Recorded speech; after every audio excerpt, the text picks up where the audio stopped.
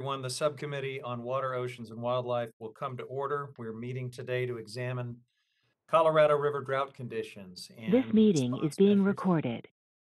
response measures for the first of two meetings on this important subject. Under Committee Rule 4F, any oral opening statements at hearing will be limited to the chairman and ranking minority member. This will allow us to hear from our witnesses sooner and help keep members on their schedule. Therefore, I ask unanimous consent that all other members' opening statements be made part of the hearing record if they are submitted to the clerk by 5 p.m. today or the close of the hearing, whichever comes first. And hearing no objection, that is so ordered. I also ask unanimous consent that Representative Teresa Leger Fernandez, Representative Susie Lee, and Representative Dina Titus join the hearing to ask questions of the witnesses.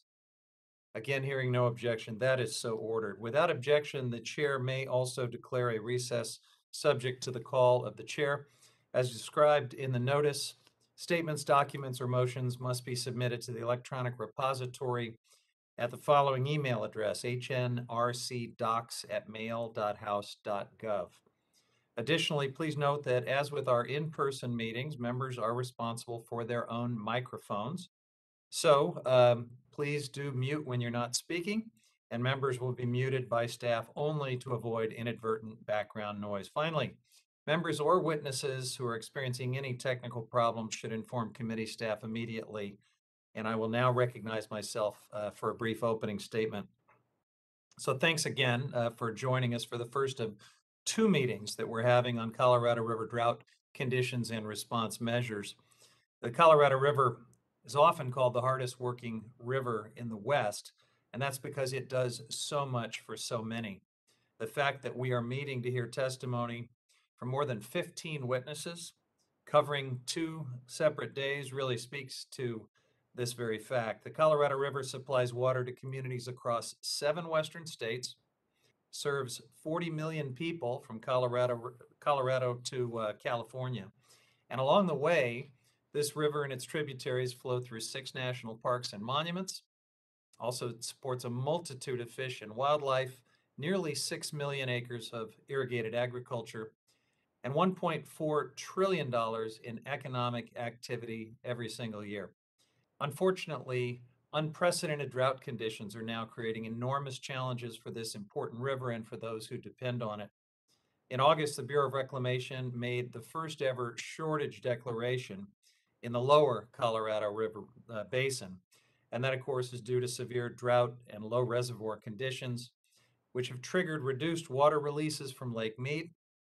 These are actions, there are actions that were recently taken in the upper basin as well to slow declining water levels at Lake Powell.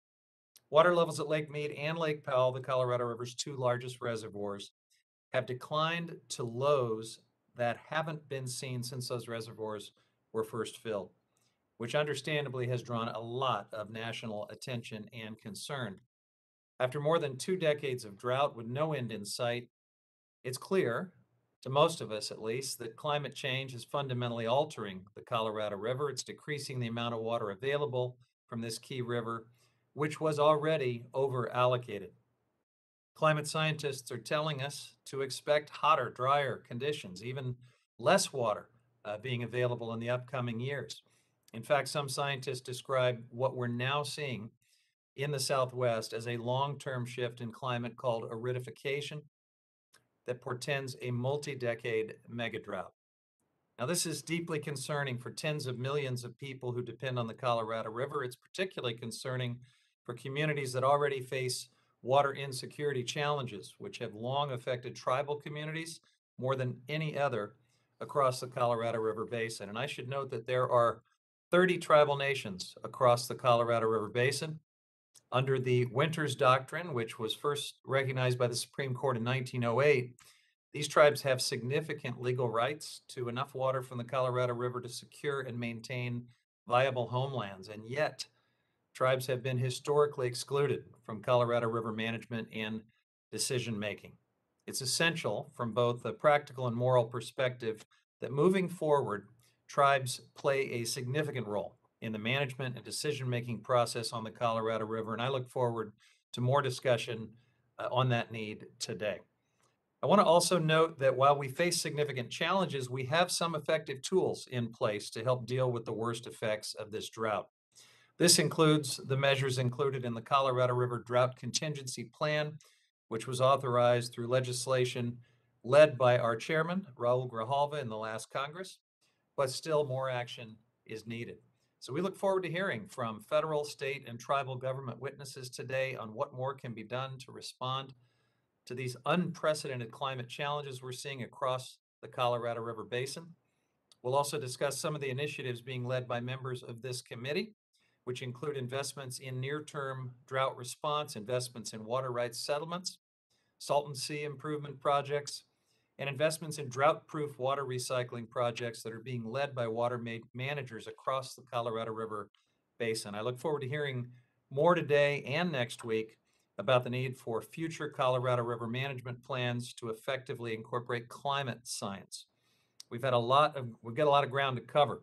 So with that, I'd like to now yield and recognize Ranking Member Bentz for his opening remarks. Thank you, Mr. Chair. This is a welcome committee hearing on an issue that is of incredible importance, not only to the 7 states involved with Colorado, but all of the Western United States. And of course, as you mentioned, this is the first of a 2-part hearing on the consequences of this 2 decades-long drought. I'm very happy that we're spending that kind of time on this issue. It is certainly that important. Of course, as we know, and as I mentioned, this drought isn't affecting just the Colorado, it's affecting all of Oregon, California, Washington, and all other Western United States.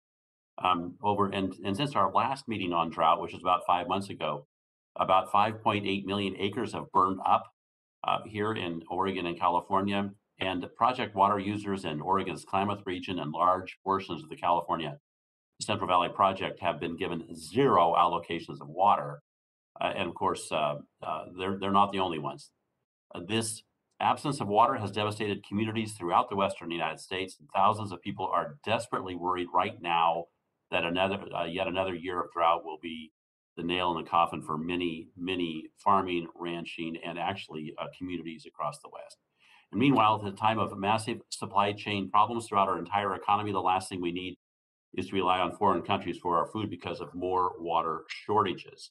I think, Mr. Chair, that today our discussion is really about choices between a lot of different uses of water, and I'm going to be very interested in listening to folks talk about how in the world we're going to make those choices. So a little about the history of the Colorado, and I know the folks testifying today know far more about it than I, but if there was ever an illustration on, I would like to say a microcosm basis, but it's not really true because the Colorado is so big.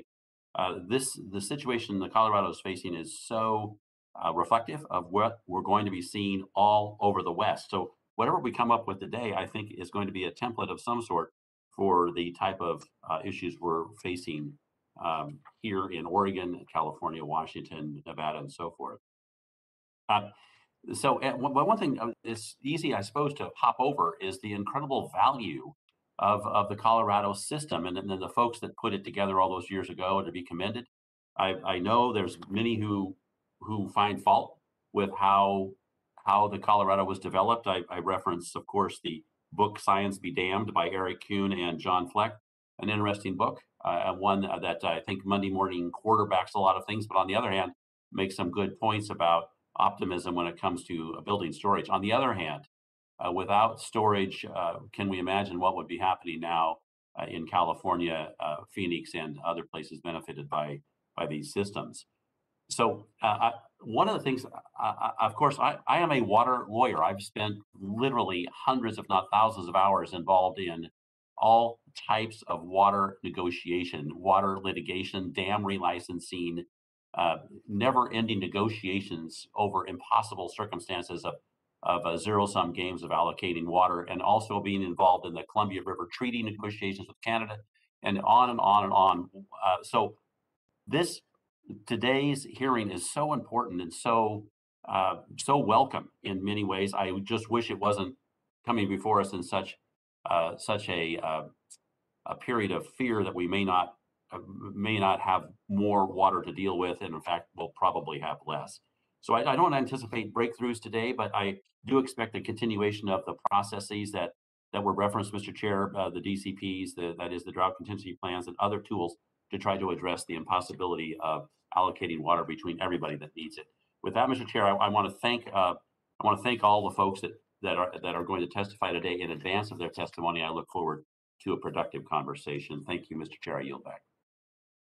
Thank you, Ranking Member Bentz. I understand that the chair of the full Natural Resources Committee, Mr. Grijalva, who has been a great leader on these issues, is with us to provide an opening statement. So Chairman Grijalva, please, you're recognized for 5 minutes. Just a quick comment to thank you, Chairman Huffman, for the hearings.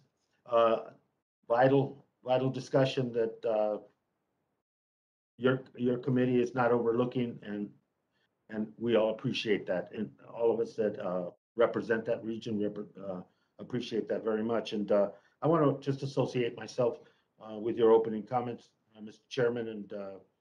And I think we need a comprehensive initiative, and that's where you're going to deal with the Colorado River and to deal with the mega drought.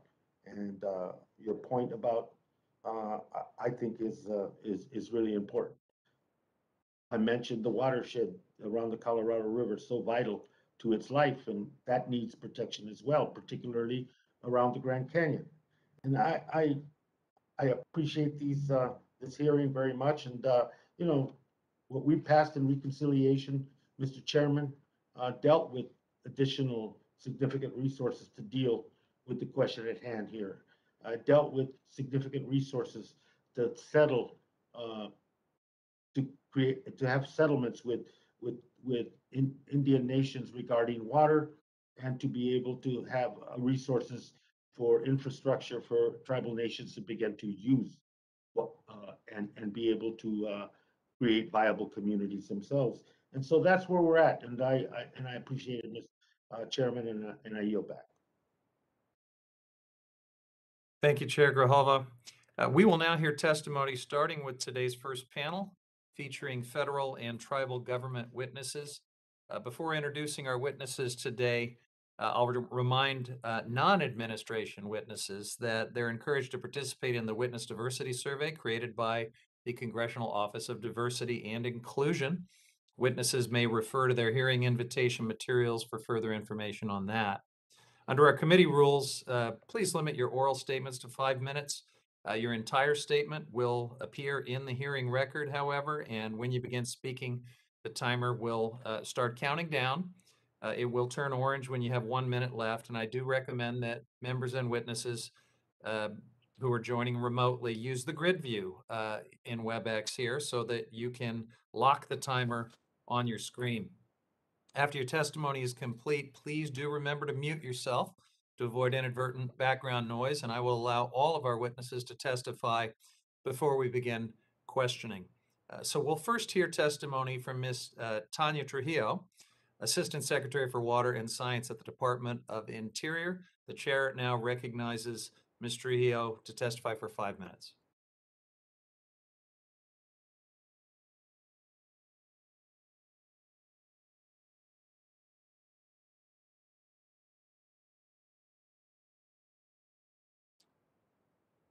Do we have Assistant Secretary Trujillo?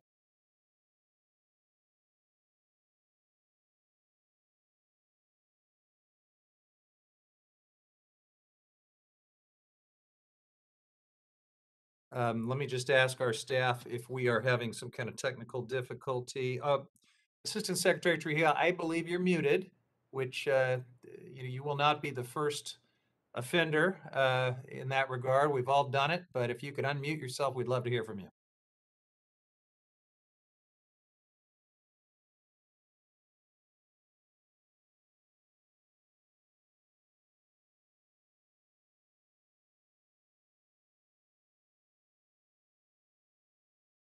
Thank you for your patience, folks, while we figure out why we don't have audio for the Assistant Secretary. Tell you what, while we try to work the, yeah, do we have her now? It says *6 to unmute. We got you. Mr. Chairman, can you hear me? Yes. Hi, thank you. Hooray. Well, thank you. You're recognized Okay, for 5 minutes. Take it away.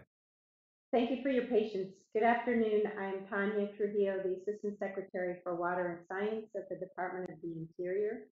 I am honored to be part of the panel today with some of our tribal partners regarding the ongoing drought conditions in the Colorado River Basin. And as you noted, it's also significant that the governor's representatives from all 7 basin states will be here today to testify as well. The Colorado River binds us together. We have a proven track record over the recent decades of being able to find ways to adapt to the changing conditions we are facing. It will be essential for us to continue to work together to develop additional innovative agreements to address the ongoing challenges. Climate change is real, and we are seeing the effects of climate change in the Colorado River Basin every day. The effects include the extended drought, extreme temperatures, extensive wildfires, and in some places, flooding and landslides that are affecting our communities and our environment. Now is the time to take innovative actions to respond to them. The Department of the Interior is committed to addressing the challenges of climate change in the Colorado River Basin by utilizing science-based innovative strategies and working cooperatively with diverse communities that rely on the river. We are working at Interior with our sister agencies and with states, tribes, and local entities to respond to the drought throughout the West and in the basin. Since January, we have been providing funding to over 220 different projects around the West, and we were able to recently reprogram $100 million to be able to be responsive to the drought conditions we are seeing through various programs that we have available. They include improvements to infrastructure and continued drought contingency planning efforts. We also received additional funding through the disaster relief bill. We are working to be able to get that funding out to the local and tribal communities as soon as possible. We appreciate Congress's continued support for these important issues. October 1st marked the first year, the beginning of the new water year across the West, and we are grateful for reports of initial snow in some of the states, in some of the areas, but we know that we are going to be starting out with a deficit. We are starting out with challenging water supply conditions in many of the basins facing situations that are significantly below average. In the Colorado River Basin, Lake Powell and Lake Mead are currently at historically low levels. As you noted on August 16th, we announced the operating conditions for next year, and we announced the first tier shortage in the lower basin.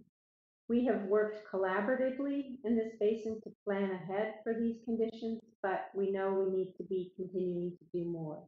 Interior will work to utilize the best available science and technical expertise and work collaboratively to help inform our decisions and work with our partners on our collective decision-making in the basin. We will continue to support additional investments and improvements to water infrastructure that include investments in new technology, and always emphasizing the need for continued collaboration on how we can best be able to meet the needs of the communities and allow them to utilize the federal resources that we have available. The testimony we will hear today will highlight the challenges that we face in many of our areas around the Colorado River Basin. We know to address the challenges, we will urgently need to build upon the existing tools that we have and to expand upon the work that we have done. That work helps us conserve water, protect the environment, preserve our hydropower resources, and operate our infrastructure efficiently. The progress that we have made has been accomplished through the strong partnerships that we have with the states, with the tribes, with the water users, and communities throughout the basin. We look forward to that continued coordination into the future. Thank you all for recognizing the importance of this issue and for holding the hearing today. I would be happy to follow up with answer any questions as a follow-up. Thank you very much. Thank you, Assistant Secretary Trujillo. I will now call upon Congresswoman Teresa Leger Fernandez to introduce our next witness. Thank you so much, Chair Huffman, for giving me this opportunity to participate in this important hearing and to introduce the next witness. You know, I'm really excited that two constituents from my beautifully diverse 3rd District in New Mexico are testifying today. Tanya Trujillo, thank you very much for your testimony, and Mr. Darrell Vigil. So I've known Darrell Vigil going back decades from when I served as General Counsel for the Jicarilla Apache Nation. At present, he is the water administrator for the nation, and among many roles, he's also the co-facilitator for the Water and Tribes Initiative in the Colorado River Basin. He's also chairman of Water is Life Partnership. He is truly a leader for communities seeking long-term water sustainability and equity. Thank you so much for being here today, Mr. Vigil. We look forward to your testimony. Thank you, Mr. Vigil. You're recognized for 5 minutes. Thank you, Chairman Huffman and Ranking Member Bentz and other members of the subcommittee. And thank you for the opportunity to testify about the drought situation in the Western United States. And I can't go on any further except acknowledging, of course, you know, my representative and Teresa Leger, a long, decades-long friend of the Jicarilla. And of course, my friend, Representative Melanie Stansberry, and also my friend and fellow New Mexican Assistant Secretary Trujillo. Thank you so much, you know, for the opportunity today, and it's so nice to hear you. And thank you, Teresa, for that acknowledgement. I really appreciate it. And thank you, Chairman Grijalva, for the opening statements as well. I'm here presenting this to you at the lovely in Durango, Colorado, at Fort Lewis College, where, as you may or may not know, has an enrollment of over 30% of Native American students. So a pretty special place to be at, to be able to provide this to you. I'm going to kind of paraphrase my testimony, since I know that it takes 7 minutes to read the whole thing. But as been mentioned before, my name is Darrell Vigil, and I am an enrolled member of the Jicarilla Apache Nation. I'm also of Jemez and Zia Pueblo descent. My reservation is in north central New Mexico and extends from the New Mexico-Colorado border 70 miles south. My tribe has significant water rights in the Colorado River Basin, and as been mentioned, I've had the honor of being my water administrator, and thank my president, Edward Velarde, and my legislative council for continuing to trust and empower me to be able to speak on behalf of this nation in terms of something that's absolute importance to my tribe, which is our water rights and the spiritual value of our water rights. And again, you know, we say this all in the backdrop of understanding that this conversation is absolutely vital and important, and, you know, considering where we're at this moment in time, you know, not only with the situation with climate, but, you know, the geopolitical kind of conversations that are going on. So this is not only about important to the tribes, but as been mentioned before, it's important to the entire basin, the 30 sovereigns in the basin, and this country as a whole. I'm going to talk a little bit about, you know, about the past, present, and future role of tribes in the Colorado River Basin as we understand. My key messages is that sovereigns in the basin, tribes along with federal and state governments, need to be at the decision-making table. Tribes have senior water rights to at least 25% of the current natural flow of the Colorado River and have historically been excluded from decision-making or consulted only after decisions have been made. It is my sincere hope that the attention and the action of this committee represents the beginning of a new chapter in the management of the Colorado River, a chapter in which tribes are treated with the same dignity and respect and responsibility as other sovereigns in the basin. And I think it's really important to understand, you know, that tribes have lived sustainably in the basin for a millennium and continue to do so today, despite Mother Nature's challenges, colonization, systemic strategies to terminate, exterminate, and assimilate the indigenous people of this country. We have experienced not only hundreds, but thousands of years of sustainable and adaptive living. We understand the importance of honoring the very things that keep us alive, that feed us and quench our thirst. And it's important to provide just a little bit of context because as been stated, we're at a pivotal moment in time. Next year will be the 100th anniversary of the Colorado River Compact, the foundational law of the river. And at that time, it's just important to understand the context of where my tribe was at that time. In 1887, our reservation was established, after our own kind of Trail of Tears. And we survived on government rations outside our traditional homeland. And although we were historically nomadic, government tried to make us farmers and ranchers in lands that didn't really support those activities. And we didn't establish a governance structure at my reservation until the Indian Reorganization Act in 1934, and couldn't vote in elections until 1948, and did not have plumbing in the town of Dulce until the 1960s. And it's important to note that my nation settled its waters, nearly 100 years after the Colorado River Compact in 1992, during the early years of tribal settlements. And so, as been mentioned before, there's a lot of conversation about, how do we get inclusive of tribes? How do we make tribes part of this process?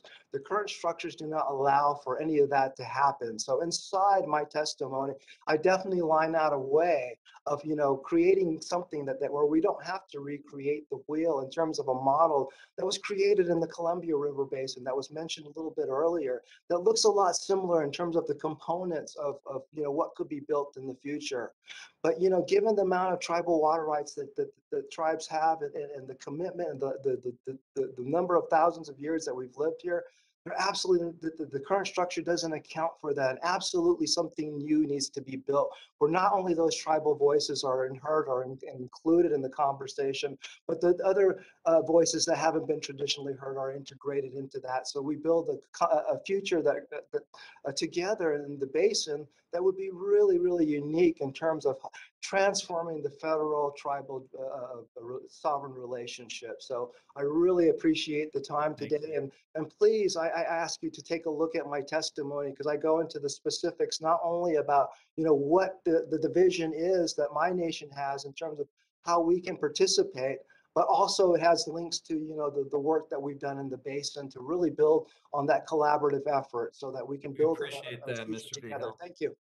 Yeah, thank you so much for sharing that. And finally, we will hear from Chairwoman Amelia Flores of the Colorado River Indian Tribes next. Chairwoman, you are recognized for 5 minutes.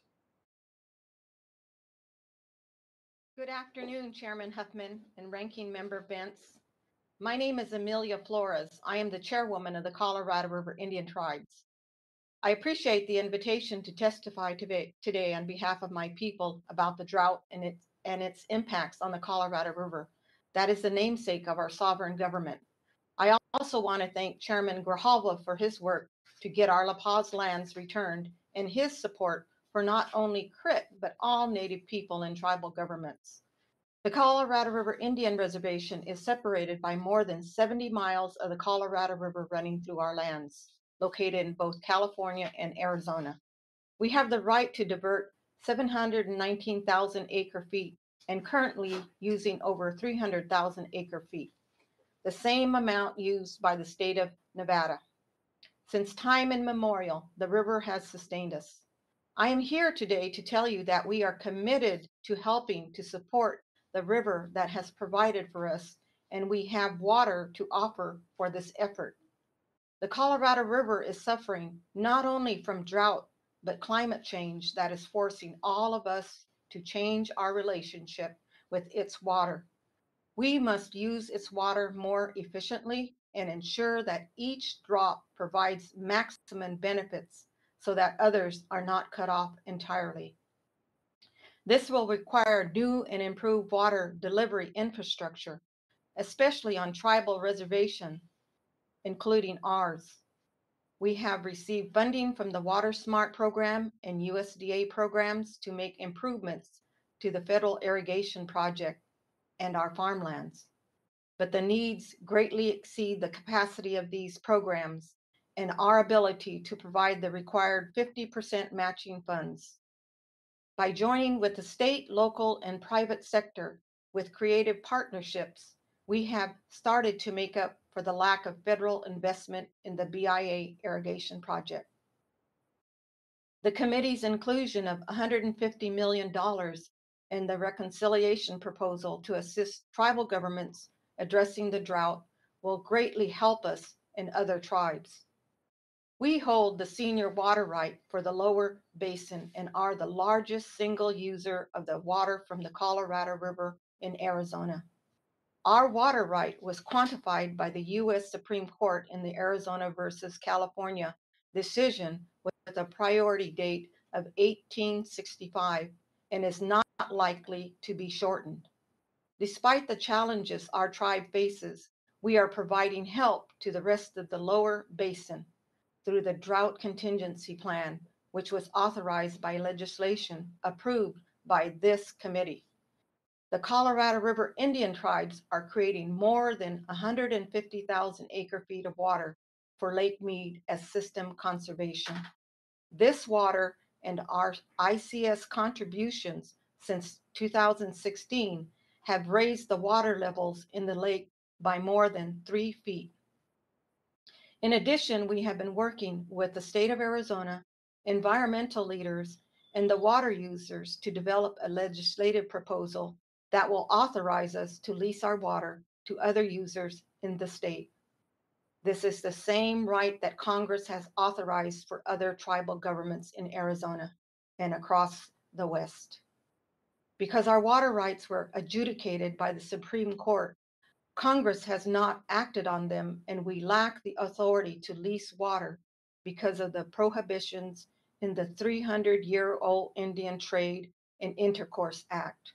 Without the right to lease our water, we can do little to directly assist communities in Arizona or our neighbors on the river who may face drastic water shortages in the coming years.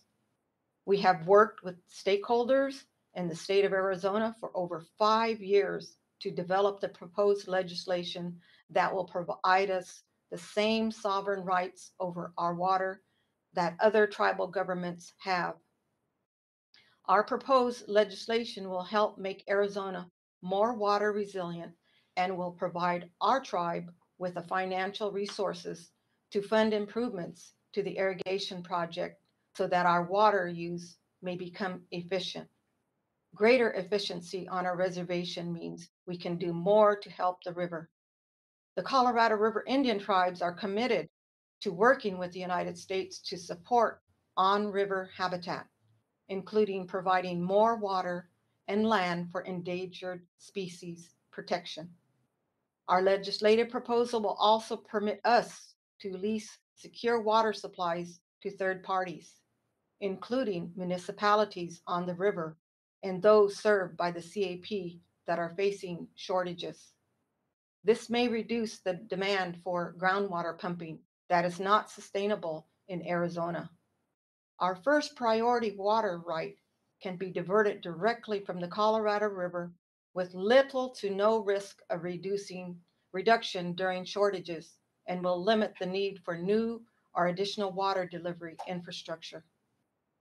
Leasing our water for off-reservation use does include a cost for us. If you visit our reservation, you will see more than 10,000 acres of our farmland sitting fallow. A reminder that our people have chosen to protect the health of the river. Our legislative proposal will only allow leasing of water we have consumptively used on the reservation for at least 4 of 5 recent years. This will keep the river and all other water users whole.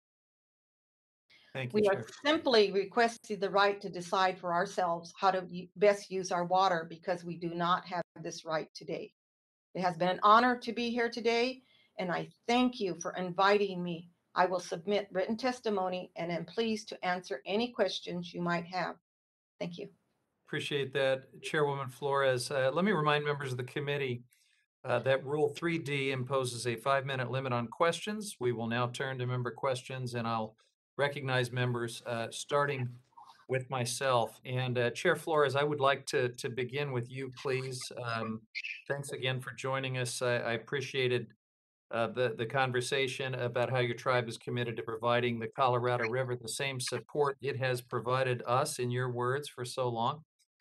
And then you continued by talking about how your tribe will support water uses through leases that strengthen the health of the Colorado River. So I have no doubt about your commitment here and appreciate your comments.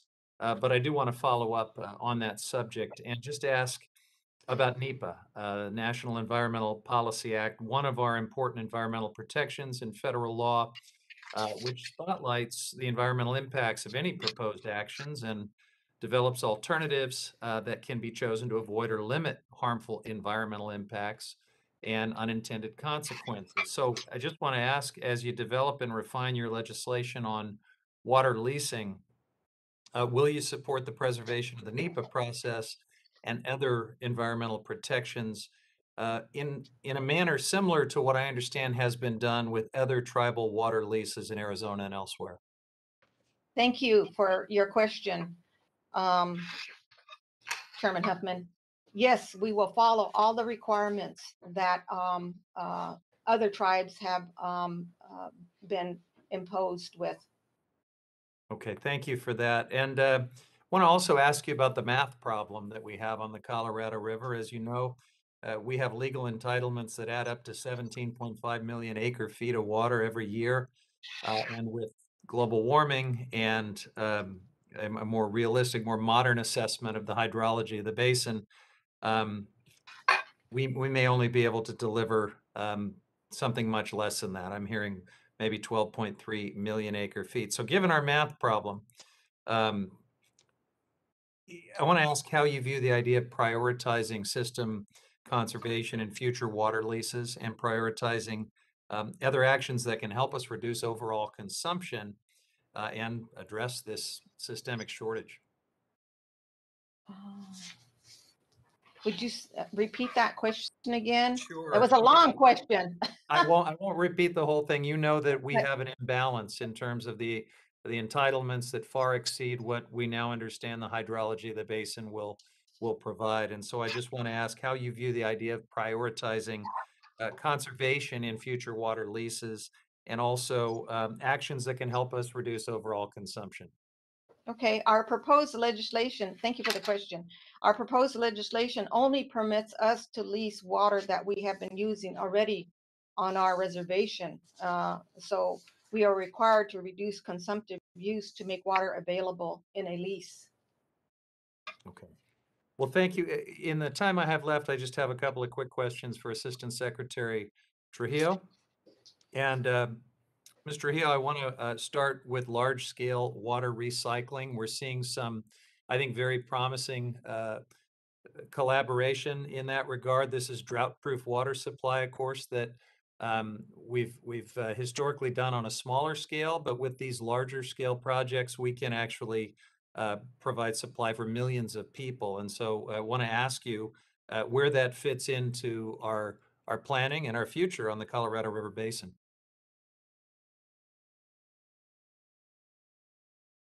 Okay, thank you. We have a system for unmuting. Yes, we're Water making progress. Water recycling is a very important component of our portfolio, and the new authorization proposed in the infrastructure package will be very helpful. I think it does represent a good opportunity to continue that collaboration that we've seen among the states, to continue the partnering between the federal government and the local entities who are doing so much on the ground. And we're going to have to do conservation in every state going forward to help continue to address the conditions that we see. Thank you for thinking proactively about that issue. Thank you. And in the limited time I have left, could you just speak quickly about salton sea restoration? Why is this important, not just in California, but for other basin states? Yes, thank you for recognizing the importance of the Salton Sea. I formerly lived and worked in California and dealt with issues at the sea firsthand. I met as recently as yesterday with representatives from the Imperial Irrigation District, and stability at the Salton Sea helps create stability with respect to the interactions within California, which also helps create stability with the other states and with our government. It was great to see support from the representatives in Arizona recently for additional Salton Sea funding and support, and I know the Upper Basin states have similarly in the past reached out and supported those efforts as well. So I think there is a recognition of the importance in a very broad context. Thank you very much. Representative Benz, Ranking Member Benz, I see you back on the screen. Are you ready to go? I'm ready to go. Excellent. You're recognized. Thank you, Mr. Chair. Madam Assistant Secretary, the situation, I know you're familiar with it, in the Klamath has led this year to a choice between in-stream interests on the one hand and farmers on the other, and the farmers lost. Here in the Colorado, we see that the same we can see the same situation approaching, and I think it's only been through incredible amounts of hard work by the folks in that basin to avoid such a stark choice. But let's assume the worst, and I hate to do so, but let's assume the worst. And when it comes to the future of there are endangered species on the Colorado, tell us, if you will, what you think the outcome would be if it came down to the 4 endangered species on the Colorado on the one hand, and the out of stream water users on the other. Tell me, will the same thing happen on the Colorado that's happened on the Klamath? I can be thank you for that question. And as you noted, we have had tremendous challenges in the Klamath Basin. I know we've been in close coordination with your office, and I know how important the issues are to you. And I think we've been working very, very hard to try to balance several competing demands for insufficient water supplies. We saw the worst drought ever this past year, and it was a horrible situation to be in. The Colorado River Basin can be a good model for continued coordination, including with respect to these kinds of to the endangered species challenges that exist. There are 3 different recovery programs in the basin that have a wide range of support from the water users, from the environmental communities, from the tribes, from our federal team as well. And so we have a strong record to be building from in the basin. And I think it's a good model that we can use in other contexts as well. Appreciate being part of these conversations. Thank you, Madam Secretary. I just want to say thank you for the work that the Bureau has done in trying to help in an extraordinarily difficult situation. What I'm really trying to call out, though, is the very high probability that we are going to see this happen again and again as we look into this very, very water short future. And so what I am hoping that we will be able to do is address the Endangered Species Act in a way. I think you kind of alluded to it when you said people are working together to try to figure out how to make these things work. The kind of all or nothing zero-sum game that we see in the Klamath, though, when it comes to water, I don't think is the proper future. I think the proper future is one where we figure out a way of trying to make sure everybody gets something in these situations, as opposed to cutting everybody off, as did happen in the Klamath. And the reason I bring this up is because people are suffering so greatly from this. I mean, the damage, even notwithstanding your excellent efforts in trying to help people out. And so I'm just saying that's why I welcome this conversation today, because I see the same thing coming on the Colorado as that we had to deal with in the Klamath this year, and I'm just so wishing that we don't have to deal with it again. And forgive me for going on like this, but it's such an important thing to the people in my area, and not only my area, but the Central Valley Project of California. So having said that, I'm going to shift over to Chairwoman Flores for a second. You mentioned, Chairwoman, that the Colorado River Indian tribes have worked with stakeholders and the state of Arizona for over 5 years to develop the proposed legislation your testimony highlights. What, in your opinion, are the major barriers to actually having the content of that bill happen? The major barriers for our legislation bill is just to get everybody on the same page, and we have done that. We have been over the past 5 years having meetings and having a voice. And not having a voice was one of the barriers. So now we do have a voice, and stakeholders and other entities are recognizing us, and they see our water and our first priority water rights, and they see that we have been participating in the pilot programs of following our lands, and we have been committed and have held our end of the bargain by keeping the the water in Lake Mead with the pilot program, and also with the DCP. We were welcomed and to join in and be a part of the solution, and not a hindrance in saving the river. And again, the river has always taken care of us. We need to take care of this river. And I think that would been about the, there are many other barriers, but that was one of the main barriers that we weren't recognized. Our water allocations and were not recognized in viewing all and seeing that all the shortages. And so we have something to offer. Thank you. Thank you for that. And Mr. Chair, sadly, I didn't have my clock on. Do I have time left for another question? Well, you're a minute 18 into the red, so So the answer is no. unfortunately, I have to say now, but we can come back. Thank you. Thank you, Ranking Member Benz, for your comments, and thanks for bringing up the dire conditions in the Klamath Basin, which we both represent. I know that the gentleman is aware that everyone in the basin and every interest has been suffering, and the downstream communities I represent and the species that you alluded to are also getting hammered. There are no big winners in this drought condition, so I did want to make that point. And the chair will now recognize Mr. Costa for 5 minutes. Thank you very much, Mr. Chairman, for holding this important hearing, and not only today, but next week.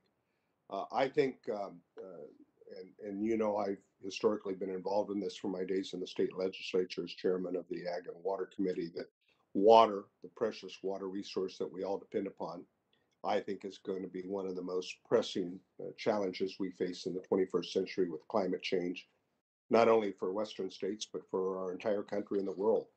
It ultimately will determine whether or not we are amicably able to live and support a increased population, not only in our country, but around the world. Let me remind, and I think most of you know, part of the challenge here as it relates to the Colorado River, a river that was litigated for decades. When the final allocation was resolved with the law of the river, it allocated 7.5 million acre feet of water to upper basin states and 7.5 million acre feet to lower basin states. It includes Arizona, California, Nevada, and an additional 1.5 million acre feet to Mexico. It was determined back then in the 60s in historical data that the average yield was about 16.4 million acre feet per year. But the fact of the matter is that was over allocated. We know that today. It's estimated that water flows over the last 2 decades have continued to decline, averaging 12.4 million acre feet. So we've oversubscribed the river, and that's part of the challenge here. And the Native Americans and the nation states that are represented here clearly have an important requirement that they be afforded their water rights as well. And we have folks that have determined that they have rights to the river that have yet to be resolved. And that's on top of what's already been determined to be allocated. So we got more demand. And guess what? Since the 1960s, all the southwestern states, upper basin states and lower basin states have grown, and more demands on that water. Whether we're talking about New Mexico, Arizona, Nevada, California, Colorado. And so how we deal with this conundrum with climate change is really the issue at hand. So I have long sought, and when I asked my questions toward Mrs. Trujillo, that we've got to use all the water tools in our water toolbox. In California, we get water from a number of different sources, but one of the primary sources is the Colorado River Basin. Ms. Trujillo, how does federal investment in our water infrastructure, including improving conveyance, help California and the entire Western states become more resilient to climate change impacts on our water supplies?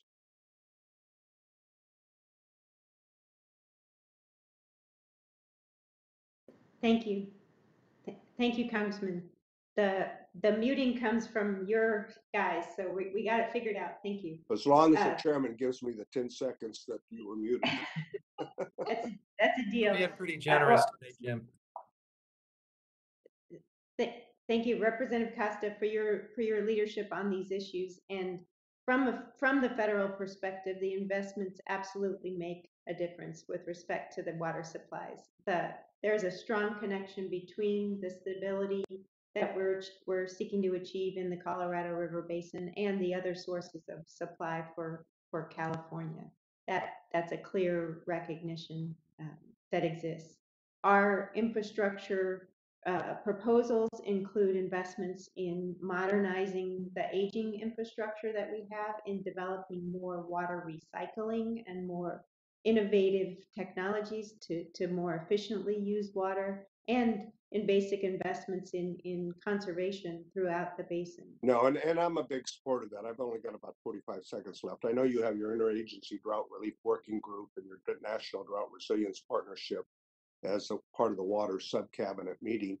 And, you know, we in California with our multiple sources are looking at ways, and I'm working with the chairman, to better reinforce our own conveyance facilities and provide ability to reduce the amount of evaporation through the use of solar power and other means, because to the degree we can use these conservation tools, not only to improve our species, but improve water for our farms and our farm communities with these extreme drought conditions.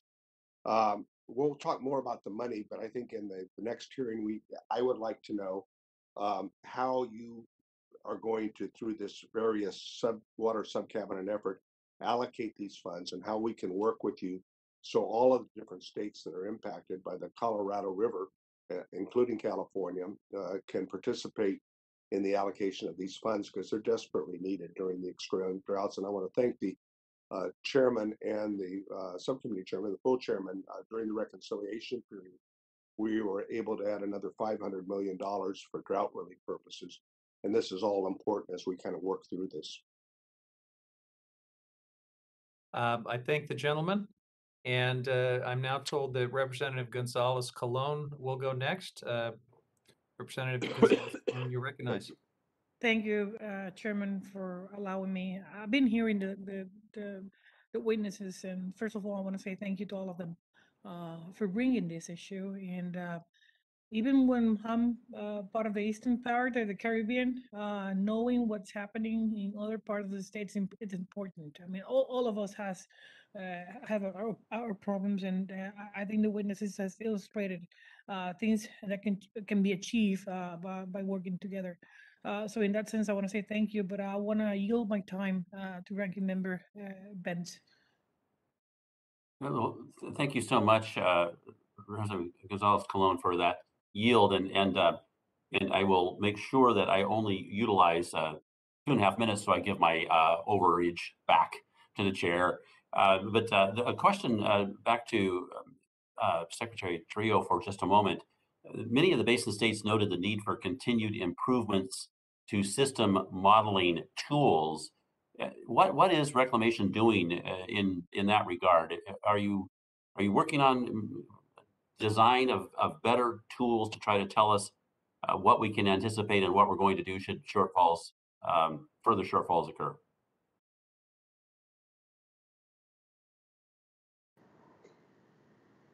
Thank you, Representative Benz. We absolutely are continuing to work to develop the best available information that we can utilize for our own decision making, but also to have available for the communities and the water managers around the West, including in the Colorado River Basin.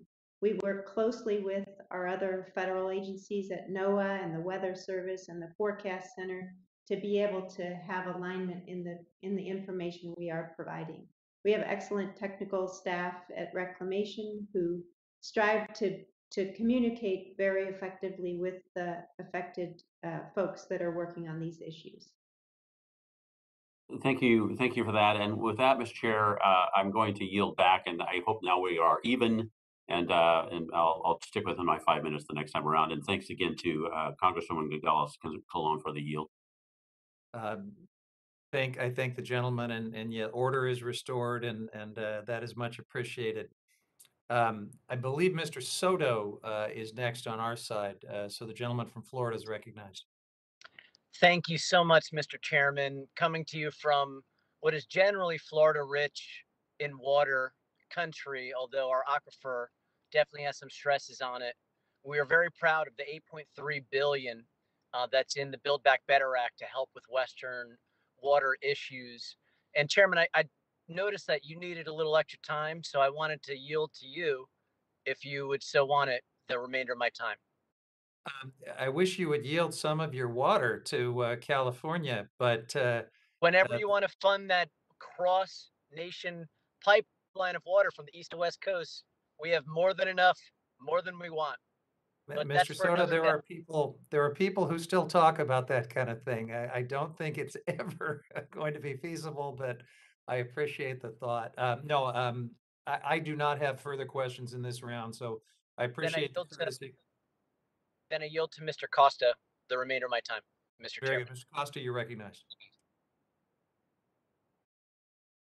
Very much, Representative Soto, for that opportunity, and Mr. Chairman as well. Ms. Trujillo, I'd like to get back to what I was area we were discussing earlier.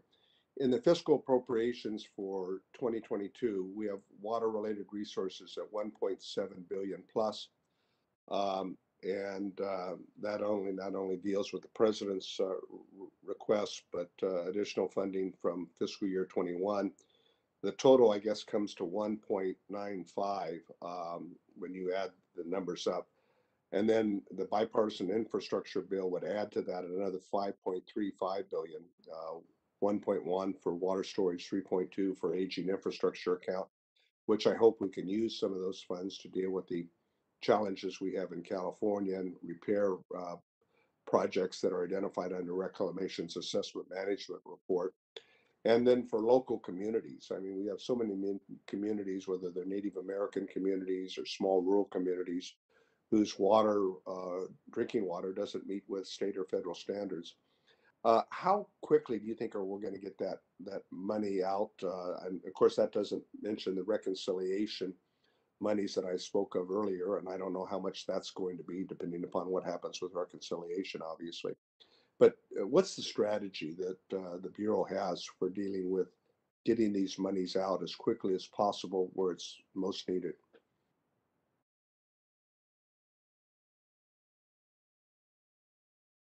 I think you're muted again. Thank you. Thank you very much for the support from Congress for these important issues. And the short answer is that they are building upon our existing programs. So we have a very efficient way of getting the additional funding out to the communities. We're building upon the programs that we have. We have backlogs. We have additional requests for funding that we can easily cycle into. And I think that was working in coordination by design for how some of this came together on purpose. Well, part of that, and the Bureau obviously has its challenges, to be sure.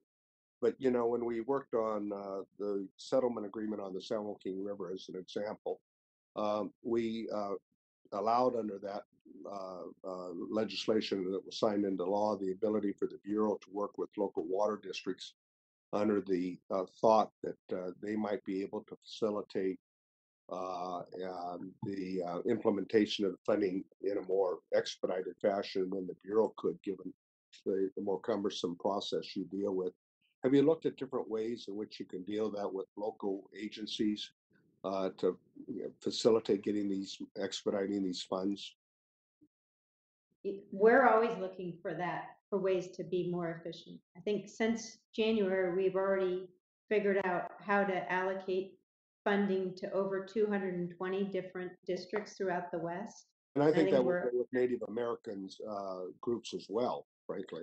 Yeah, absolutely, and tribes, absolutely. We have expanded our tribal technical support programs and have prioritized the ability to efficiently work with them in coordination with our other partners here at Interior, the Bureau of Indian Affairs, the Fish and Wildlife Service. We're trying to be as efficient as possible with these programs. Well, my time's almost expired, but I don't know if we can do it in next week's hearing or not, but I think it would be helpful for the subcommittee and the full committee, frankly, to get an idea of what is realistic to be expected in terms of what's already been allocated in the next fiscal year that can be actually moved out and in the next several years. That would be helpful, I think, for all of us. The gentleman's time has Absolutely. expired. The chair Thank now you. recognizes Ms. Stansberry from New Mexico for 5 minutes. Thank you, Mr. Chairman, and thank you for convening today's important hearing. And thank you to all of our witnesses for joining us today. I'm especially proud to see so many New Mexicans here. As I often say, New Mexico's top exports are our green chili and our water experts, of which we have many here today. And so it's so great to have you all here today. As we know in New Mexico, el agua es la vida, and it is part and parcel of our cultures and ways of life, our economy, and the future of our state. Assistant Secretary Trujillo, we're so proud to have you serving in this role and representing New Mexico. And Mr. Vigil, we're so grateful for your leadership at Jicarilla and on the 10 Tribes Partnership. And of course, we're joined by our state engineer who's here today, Mr. D'Antonio. As a fellow New Mexico water nerd, I'm excited to have you all here today and to talk about the Colorado River and our other crucial watersheds in the West. As we all know, our rivers and communities have been gripped across the West by a drought this year, but our communities are no strangers to water scarcity, as our tribes and pueblos have lived on these lands since time immemorial, and our acequia and land-grant communities have shared waters across many, many generations. But it is clear that what we are seeing today is part of a much larger trend of a changing climate. As temperatures are getting hotter, our snowpack is declining, and we're seeing fundamental changes in our hydrologic systems. And nowhere is this more visible than in New Mexico, where our communities have faced historic drought conditions this year at the same time that our state has had the largest number of disaster declarations due to flooding and wildfires this year. So it's clear climate change is here, and it is threatening the ability of our communities to bring water to our fields, to meet the needs of our tribes and pueblos, our acequias, our farmers and ranchers, and our rivers, which depend on these life-giving waters. While the Colorado River is being strained by these changes, we also are seeing historic partnerships in the basin led by many of the panelists who are joining us here today that are helping to bring transformational change to the management of this system. And these partnerships are crucial not only to the communities in the Colorado River, but to the Rio Grande Basin that flows through my district, which depends on water transfers from the Colorado to meet the needs of our communities and our endangered species.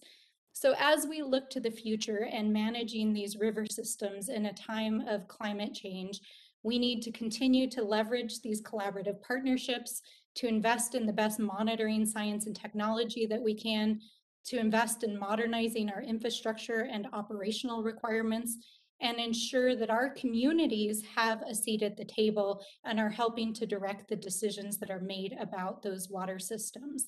And I believe our job as lawmakers is to make sure that we are putting into place all of the changes that are necessary to empower our communities by passing transformational water policies, working to protect our tribes and pueblos, trust and treaty responsibilities and water rights, investing in our water management agencies, investing in resilient infrastructure as we're doing in the Build Back Better Act and Bipartisan Infrastructure Act, investing in our water science and data and technology, and protecting those rivers.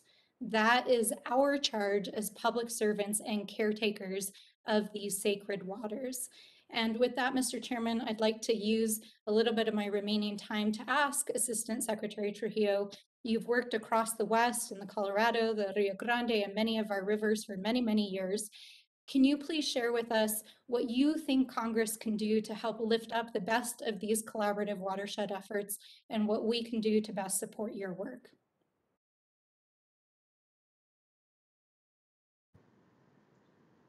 Thank you, Representative Stansberry, and it makes me homesick to see you and Representative Fernandez there in Santa Fe or in New Mexico. I think the work that Congress is doing through the bipartisan infrastructure package is a great example of how that helps us do exactly what you mentioned in your remarks, where it allows us to improve our infrastructure, it allows us to do more recycling, to do more water planning and drought contingency planning efforts, and support the existing programs that we have. And I think the underlying emphasis on sound science is exactly the way that we want to continue to be doing business in the Colorado River Basin and in a West-wide context as well. Thank you so much. And I see, Mr. Chairman, I'm out of time, but if you'll indulge me, I just want to say I'm really grateful also that we have Mr. V. Hill here today, who is such an incredible resource on how we bring and make sure that our tribes have a seat at the table as we're directing and protecting our water rights for our tribes and our communities moving forward. So we're grateful to have you here today as well. Thanks very much. Thank you, Representative Stansberry. And we're going to continue this New Mexico thread here by recognizing Congresswoman Leger Fernandez for the next 5 minutes. Thank you, Chairman Huffman. Are you getting an echo or am I all right? I love the sound of your voice, but we're hearing it twice. Let me try to fix that.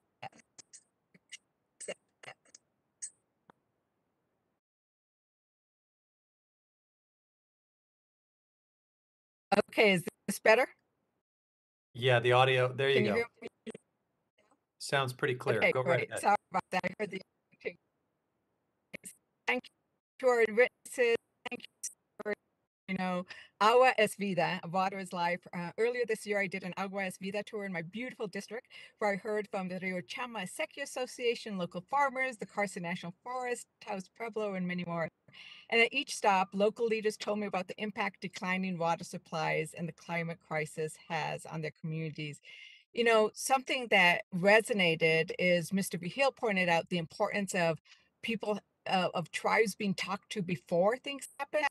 The acequia users immediately below the Abiquiu Dam, which receives water from the Colorado, noted that they were never consulted when the dam was being planned and constructed. They noted how the dam's operation negatively impacts their irrigation canals and structures, but they just weren't part of the conversation. Mr. Vigil, in your testimony, you talked about an idea, you named it the Sovereign Governance Team, and that you thought it was very important that this be created when crafting future Colorado River agreements. Can you give us a really short synopsis of what a sovereign governance team look like? What do you want us to do? What should it look like, this consultation?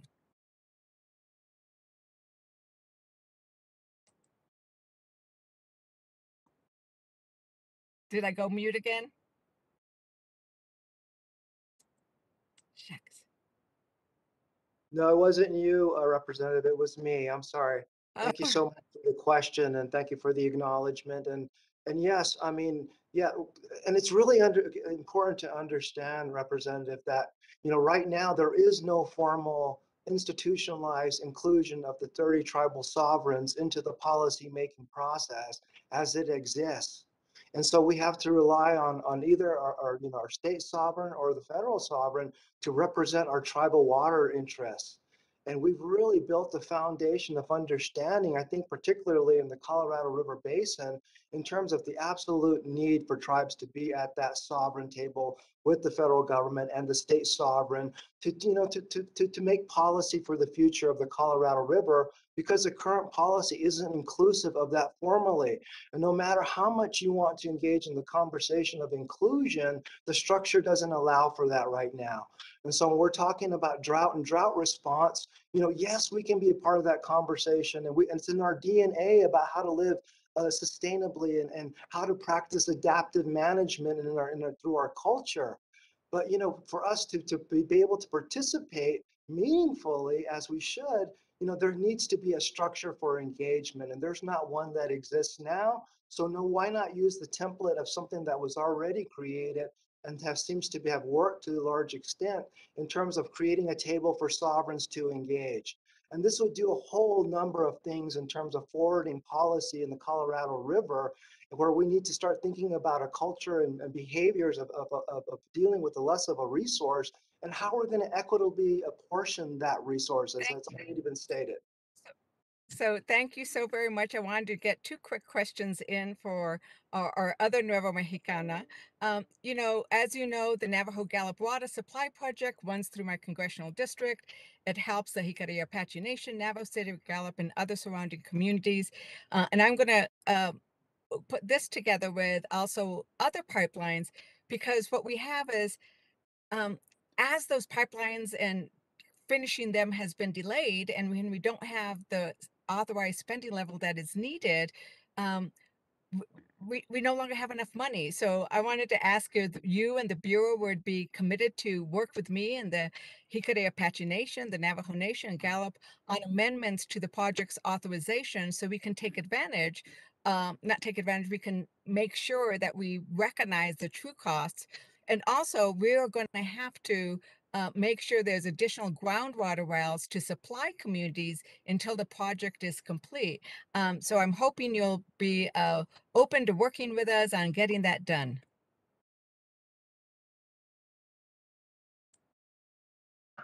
Thank you, Representative Fernandez. That project is near and dear to my heart, and I've been working on it very closely for over 15 years. And we will be very happy to make sure your staff and yourself are aware of all of the progress we have been making. And we've been working very closely with folks there in the region, at the Navajo Nation, and in the local communities to think creatively about how to make sure we can complete the effective components of the program. And if we will be happy to work on technical support with your office and with others to make sure that we can make any adjustments that may be needed. But I was happy to participate in the groundbreaking ceremony for the Cutter Lateral, and then I'm looking forward to being able to participate in the blessing ceremony, because that portion of the pipeline has been completed.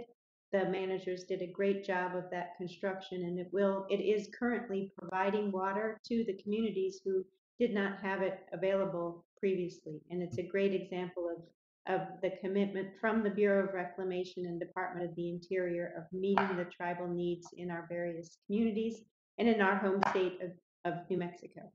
Thank you, Ms. Trujillo. Thank you. The gentlelady's time has expired. The chair now recognizes the chairman of the full committee, Representative Grijalva from Arizona. First of all, thank Chair Flores for her comments and her kind remarks. Very much appreciated. And as the chairwoman knows, all of us are very much aware in Arizona of the significant contribution the tribe made to accomplishing that portion of the drought contingency plan. And so many thank yous. Let me follow up on something that Chairman Huffman was asking.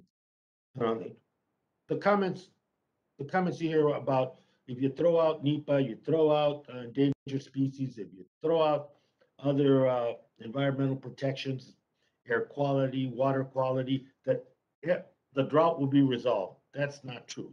It's not even a false choice. It's just not true. And so I ask this because I think it's very important about utilization and usage going forward. And as you put together, as you and the council put together the leasing proposal, is the lease going to prioritize water leases that help deal with the deficit that we have in the Colorado River?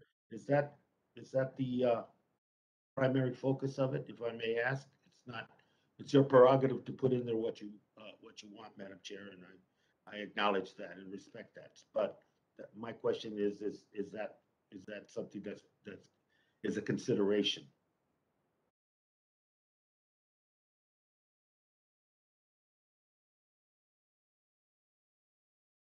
Do we have the chairwoman? Yep. Thank you for the question, Chairman Grijalva. We want our sovereignty protected to use our water as we decide. Right Okay. now, we don't have that that authority to use the water, and we're seeking to lease our water.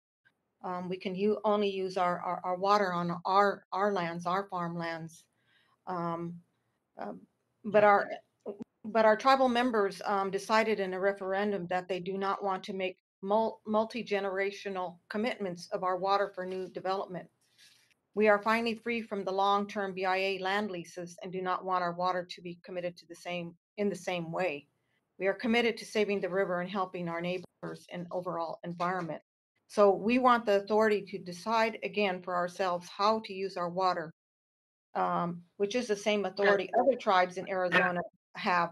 And we have the water to do so.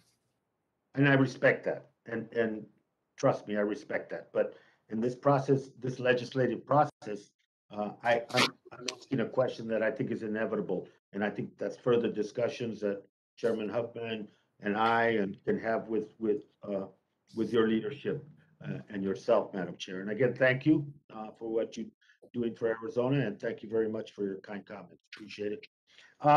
Thank you. Mr. Rahil, 12 tribes in the Colorado River Basin still don't have unresolved water rights claims. Why is that resolution, and we need that resolution to quantify the water rights for the tribes, not only for themselves, but I think for the whole basin. Talk about that. It's not more of a statement than a question, but what I mean is that that's pretty obvious. Those have to be closed.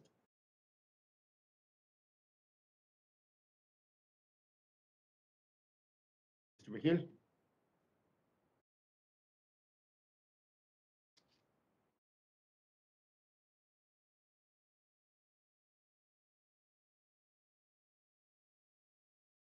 Mr. Vihil, you're muted. Sorry about that, Chairman Huffman. I'm very sorry. Incredibly good question in terms of the tribes in the basin who don't have quantified or haven't settled their water rights yet. In terms of the structural deficit that's going on, the supply-demand imbalance, and it becomes a real part of the conversation, because where's that water going to come from in that particular climate? Because that tribe absolutely has a right to that water, and it has a right to water for domestic uses, even paramount to just a settlement, and so it becomes really important that we start to, for certainty in the basin, not only recognize those tribal rights that are quantified, but those that are unquantified, because those have to be included into the conversation. Thank you. Certainty, I think, is the key word that you used, and this is critical to that certainty for the basin. If I may, Mr. Huffman, one question, for Mr. Hill. When we've heard from the tribal nations today about being at the table, and it's absolutely correct. With 25% of the resource, they have to be at the table, not only proportionally, but with equity. But in the past, the table has been dominated by users whose interests are more on the business commercial side. And how not only the integration of tribes, but how are we creating a balance in the future drought management plans after 2026? How are we going to create that balance? Yeah, first you have to acknowledge. This is for Mr. Trujillo, Mr. Trujillo. Oh, I'm sorry. Okay. Mr. Trujillo? That's a good answer. Thank you. Thank you, Mr. Chairman, and Mr. Vihil as well. Mr. Chairman, we at Interior recognize the importance of involvement of our tribes and have been working very closely and through several forums, some of them involved that Mr. Vihil's involved, like the Water and Tribes Initiative and the 10 Tribes Partnership. We also have a technical discussion going on with regular conversations throughout the basin with our tribes. And then in Arizona, the Intertribal Forum allows us multiple opportunities for interactions. And then we think going forward, we're going to have to be as inclusive as possible in all of the 7 states with respect to the state representatives, the local communities, the nonprofit organizations, the very, very broad group of interested people who are depending on the Colorado River and will need to be part of our discussions going forward. Thank you. When this was created, the interests of the West were different. This is a different West, and there's many different constituencies and voices that need to be heard in the development of those plans. Thank you, Mr. Huffman. Thank for you, your Mr. indulgence, Chairman. and I yield back. Thank you. And I know that as Mr. Vihil was attempting to chime in, he was going to remind us that he had suggested the Columbia River Basin as a potential model as an answer, I'm sure, to your question. So I appreciate his testimony and everyone in our panel of federal and tribal witnesses. We're going to move on now to a second panel. I would like to remind the second panel witnesses to please mute yourself when you're not speaking. Of course, the flip side of that is please unmute yourself when we need you to speak. We're continually reminded of that side of it as well. But I will allow the witnesses to all finish their testimony before we bring it back to members for questions.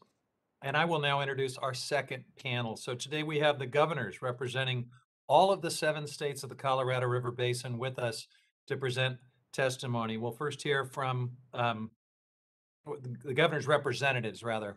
No, we won't have all 7 governors themselves, but we will have representatives from all 7 of those governors. And we'll hear first from Mr. Thomas Bushatsky, Director of the Arizona Department of Water Resources. The chair now recognizes Mr. Bushatsky for 5 minutes.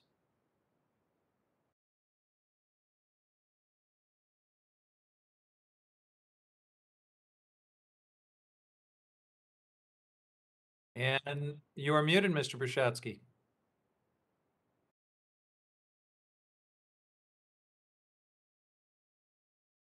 Okay, we're going to try to fix the audio. Let's give this just a moment. We can have Mr. Peter Nelson from the Colorado River Board of California ready on deck if we can't get the audio fixed for Mr. Bushatsky. Chairman Huffman, can you hear me now? There you go. We've got you loud and clear. So thank you for providing me an opportunity to testify today on behalf of the state of Arizona.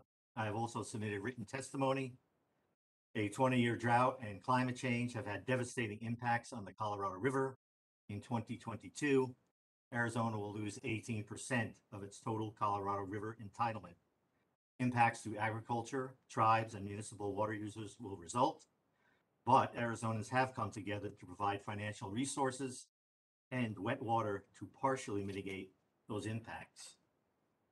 The likelihood of future deeper cuts is high, and in 2023, Arizona may lose an additional 80,000 acre-feet, and mitigation for those reductions is unlikely.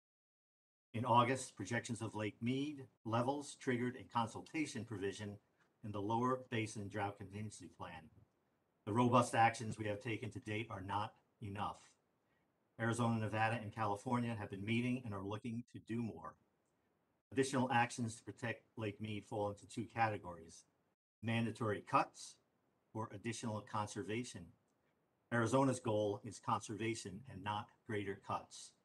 Tribal and non-tribal partnerships will achieve that goal. Over the last 2 decades, we have learned valuable lessons from managing the Colorado River, and they include: first, be vigilant in monitoring the hydrology and projected reservoir elevations. We must have data and modeling products produced by the Bureau of Reclamation, who possess the best available science. 2, achieve outcomes to equitably share the benefits and risks attendant to the Colorado River system. 3, adhere to an ethic of collaboration among the states, Mexico, the United States, tribes, and other stakeholders. 4, recognize that we are connected from Wyoming to the Sea of Cortez. 5, incentivize actions that conserve water in Lake Mead. 6, resources from the United States and its agencies must be tools in the toolbox. And 7, continue state participation in formal discussions with Mexico. As I mentioned, Arizona tribes are key stakeholders in Colorado River management. A healthy river is critical to tribal water rights settlements. Arizona has 11 of its 22 tribes with rights yet to be determined in whole or in part. Uncertainty attached to climate change impacts on the flow of the river and to the post-2026 operating criteria further complicate completion of settlements. But it is important to the state that those tribal claims be settled. In conclusion, drought and climate change are presenting challenges that are likely to increase over time. Proper planning, management, robust conservation, and collaboration across political jurisdictions and among stakeholders create the greatest likelihood for success today and in the future. And I thank you again, and I stand ready to answer questions. Thank you, Mr. Pshetsky. We'll now go to Peter Nelson. He is the California chairman of the Colorado River Board. Good afternoon. My name is Peter Nelson, and I am the chairman of the Colorado River Board of California and California's Colorado River Commissioner. I'd like to thank the Subcommittee on Water, Oceans, and Wildlife, Chairman Huffman, Ranking Member Bentz, Chairman Grijalva, and the other members of the committee for holding this hearing at a time of historic drought. Regardless of why the climate has changed, the record is clear. Less than average precipitation is resulting in miserable runoff, aridification, causing lake levels to plummet, putting 40 million Americans at risk, environmental havoc, and food production peril. The Colorado River Board of California represents the collective interests of Colorado River water users in our state. We protect the rights and interests of California's water and hydropower resources. We provide peer-to-peer relationships in collaborative interstate discussions with the other 6 basin states, the federal government, tribes, and Mexico. California is also experiencing drought with equal, if not greater, severity. Allocations for the state water project contractors in 2021 are just 5%. The Department of Water Resources is signaling contractors to expect an initial 0% allocation, needing a snowpack of 140% just to get a normal runoff. And for the first time ever, Oroville Dam is now unable to produce power due to low reservoir levels. Pre-1914 water rights holders were issued orders to stop diversions. On the brighter side, California has stepped up in 2003 with the quantification settlement agreement to reduce Colorado River uses by 800,000 acre-feet annually and included mitigation measures for the Salton Sea. We achieved and exceeded conservation through the 2007 shortage criteria and 2019 drought contingency plan, so Metropolitan has 1.3 million acre-feet of storage in Lake Mead, adding 14 feet of elevation. Imperial Irrigation District, Coachella Valley Water District have conserved, and Palo Verde has a successful fallowing program with partners in Arizona, Nevada, and the Bureau of Reclamation.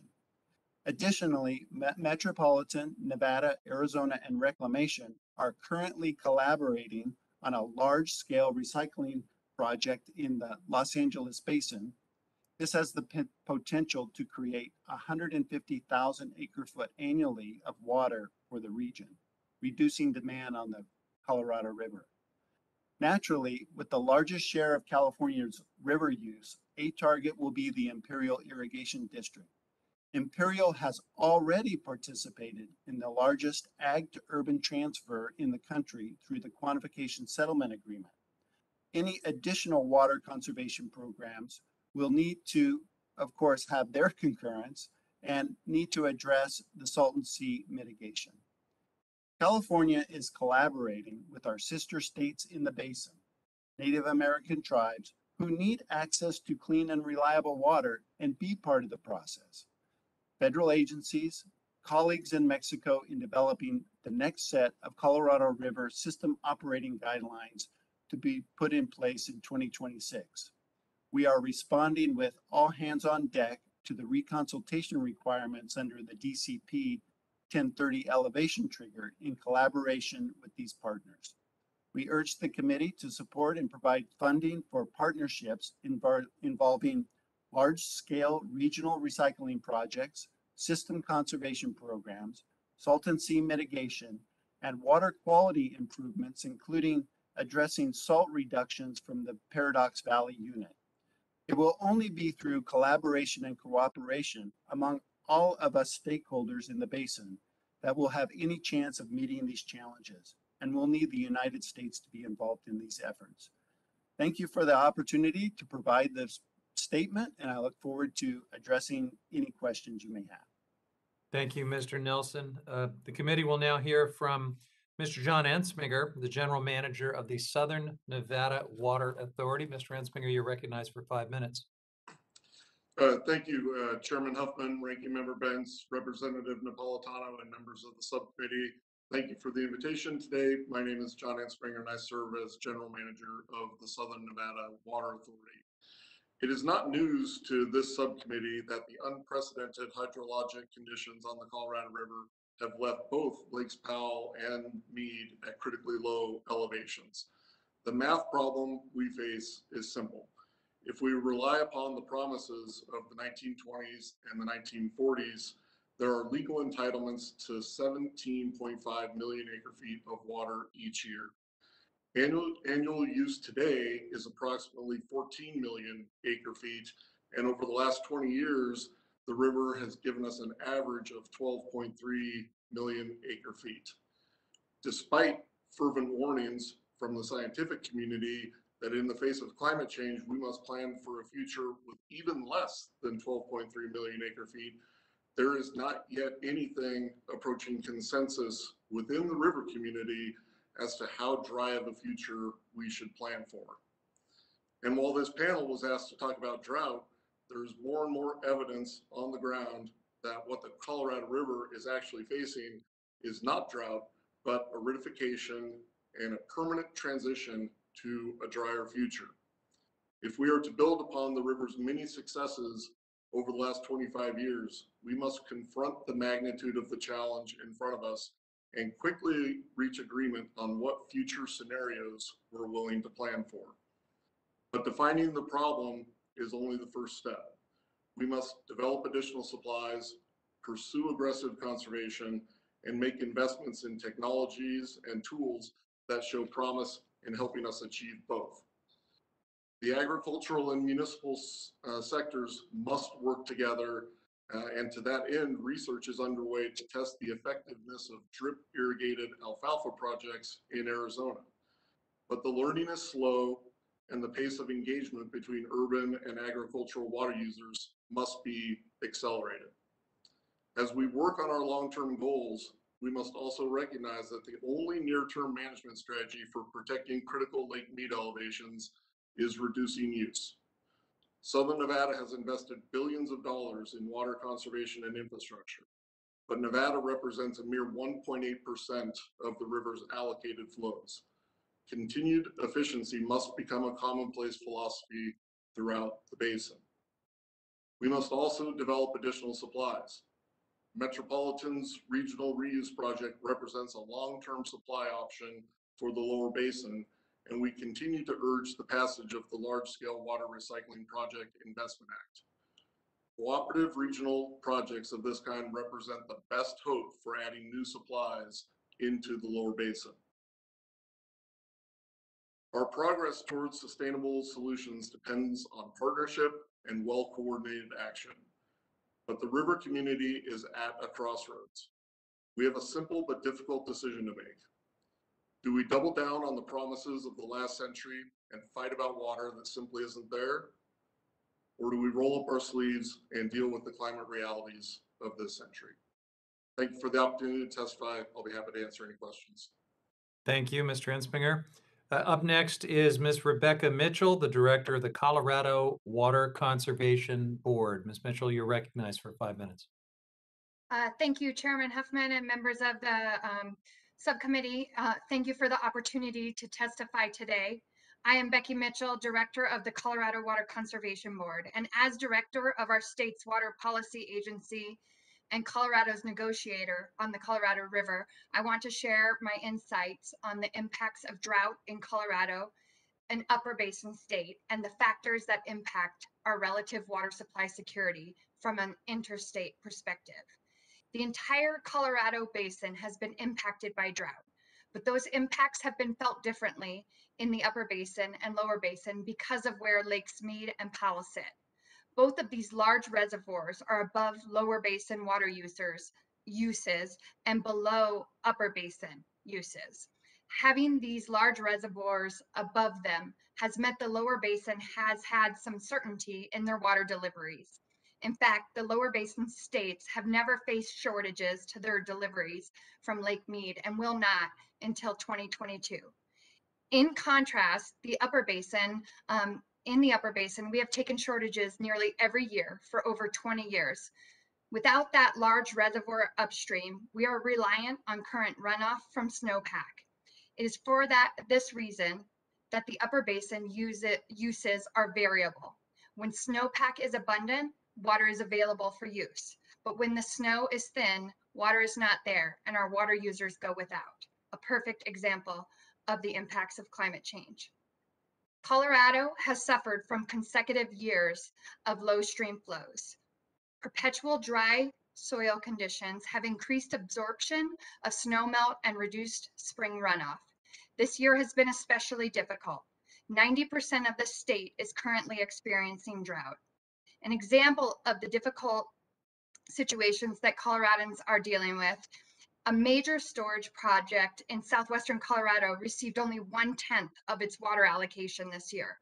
And due to the compounding years of shortages, people across the state are considering heartbreaking decisions like selling multi-generational family farms. These decisions have significant psychological, sociological, and economic impacts to the communities. The water shortages facing Southwest Colorado the last 2 years fell heavily on the Ute Mountain Ute tribe, whose economy and communities depend on revenue generated from crop production. On top of these impacts of drought, releases made from Blue Mesa Reservoir recently also impacted the local recreational economy. These releases were made by the Bureau of Reclamation pursuant to the eminent need provision of the Drought Response Operations Agreement, part of the 2019 Drought Contingency Plan. There were also releases from New Mexico and Wyoming. The dry soil conditions and warmer temperatures have also left our forests more vulnerable to fire. The summer of 2020 brought record-breaking fires, including 3 of the largest wildfires in Colorado's history. In total, over 650,000 acres were burned and hundreds of homes were destroyed. We are still dealing with the aftermath of those fires, including catastrophic mudslides. With little vegetation to hold the soil in place and prevent erosion, heavy rainstorms brought roughly 65,000 tons of mud and debris down the slopes, closing Interstate 70 for 17 straight days. It's important for me as Commissioner of the Headwaters State to make sure everyone whose work impacts the Colorado River understands the challenges that Coloradans face, particularly as we implement the 2019 drought contingency plans and consider the negotiation of the post-2026 operations of the major reservoirs. As we look forward to those negotiations, one critical element will be meaningful engagement with the tribal nations in the Colorado Basin. Speaking as Colorado's commissioner, I talk to the representatives of the Southern Ute and the Ute Mountain Ute tribes regularly, sovereign to sovereign. I am proud to say Colorado has water rights settlements with both of those tribes, but we must understand that each tribe is different with different needs, values, histories, and relationships. Negotiators in each state should take the time to sit down with each tribe in their state to understand their unique positions and needs. It will also be important to recognize that since not everything can be addressed through these operational guidelines, that we must also support initiatives that recognize the urgent need to ensure tribes have access to clean drinking water. In addition to supporting initiatives, providing funding for infrastructure to access clean drinking water for tribes, Colorado also supports ongoing efforts to fully fund implementation of the Drought Contingency Plan, investments in agricultural sustainability and efficiency, and recovery programs in the Upper Basin, including through House Resolution 5001.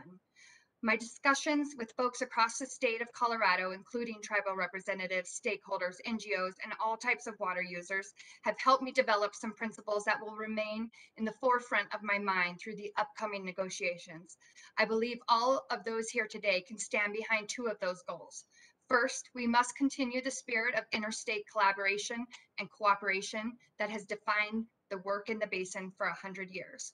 Secondly, we must provide water supply security and certainty for all in the lower basin, the upper basin, and the 40 million people who rely on this critical resource. We are committed to being a part of the solution that works for all of the Colorado River Basin. Thank you, and I will be available for questions. Thank you, Ms. Mitchell. We will now hear from Mr. John D'Antonio, the state engineer for the state of New Mexico. Mr. D'Antonio, you're recognized. Chairman Huffman, Representative Ledger, and staff of New Mexico, Mr. Distinguished John, state engineer of Mexico. We are not getting audio from you, unfortunately, Mr. D'Antonio. And I don't think you're muted. Let's try again. Can you hear me?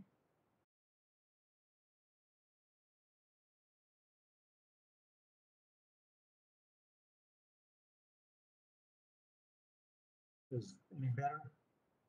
It's pretty faint. Can you try to give us a little test here? Can you hear me now? Let's keep working on that. Can we come back to you, Mr. D'Antonio? I think if we can, we should jump ahead to Mr. Gene Shawcroft, General Manager of the Central Utah Water Conservation District, and then we will come back to Mr. D'Antonio when we can get a little better volume level for him. So, Mr. Shawcroft, if you're with us, you're recognized. Good afternoon to all. Thank you for conducting this hearing. Chairman Huffman, Ranking Member Bentz, and members of the Subcommittee. My name is Gene Shawcroft, and I serve as Utah's Upper Colorado River Commissioner and General Manager for the Central Utah Water Conservancy District. The district is the state sponsor of the Central Utah Project and is also the largest diverter of Colorado River water in Utah. The Colorado River provides over 1/3 of Utah's water supply and is fundamental to its prosperity. With such reliance on the river, the unprecedented drought in main stem reservoir storage and river flows is alarming. On March 17th, Governor Cox declared a state of emergency due to drought conditions and urged all Utahns to use less water. The effectiveness of Utah's statewide drought response is promising. Over this time last year, we have reached reductions as high as 32%. As General Manager, I have also overseen the implementation of the largest water conservation program of Colorado River water in Utah. Section 207 of the Central Utah Project Completion Act statutorily requires us to conserve up to 80,000 acre-feet annually by 2033. We are conserving nearly 140,000 acre-feet, 50% more than our statutory requirement.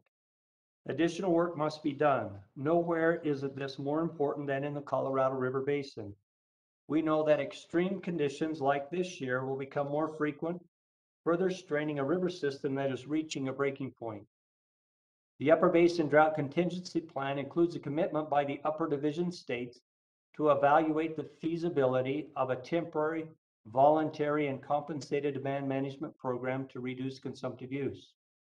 In addition, a drought response operating agreement is also being actively implemented in the Upper Basin. This agreement governs the release of storage water upstream of Lake Powell once operational adjustments have been considered at Lake Powell. Releases from these upper reservoirs are underway as we speak, as has been mentioned. Also, as Ms. Mitchell mentioned, the upper basin has routinely taken shortages, which are measured by the significant reductions in water that is available for use by our system. Like others, we face challenges in supplying water to a state with explosive growth, even as the supply diminishes.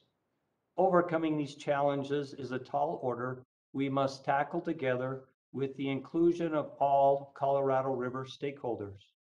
Utah is committed to the development and use of new technology to aid in forecasting and measurement of diversions, use, and depletions. One particularly important platform using remote sensing for measurement of depletions is OpenET. Continued congressional support of such work, especially as it shifts from the research to application arena, is necessary. Further use of such tools will allow for consistent consistent determination of depletions across all Colorado River Basin states. Congressional support for rural water infrastructure investment, conservation programs, outreach, education, and additional research is also critical. I grew up on a small farm in Colorado. As a boy, my favorite day was the day the snowmelt began and water was turned into the canals. Water in the canals meant we could eat, buy things, and live comfortably.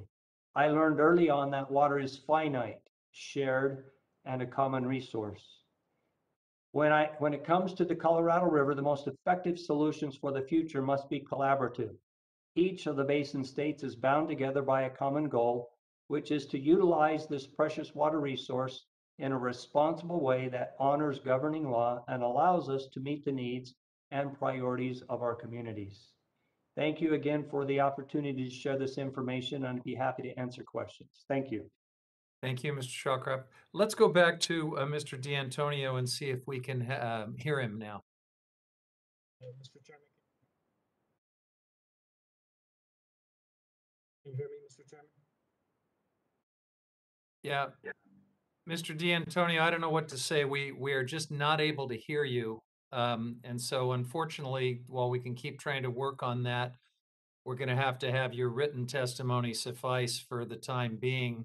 And if we can troubleshoot the audio, I'm happy to, I'm sure we'd like to include you in the questioning. But given that problem, we will now hear from Mr. Pat Terrell from Wyoming, Commissioner to the Upper Colorado River Commission.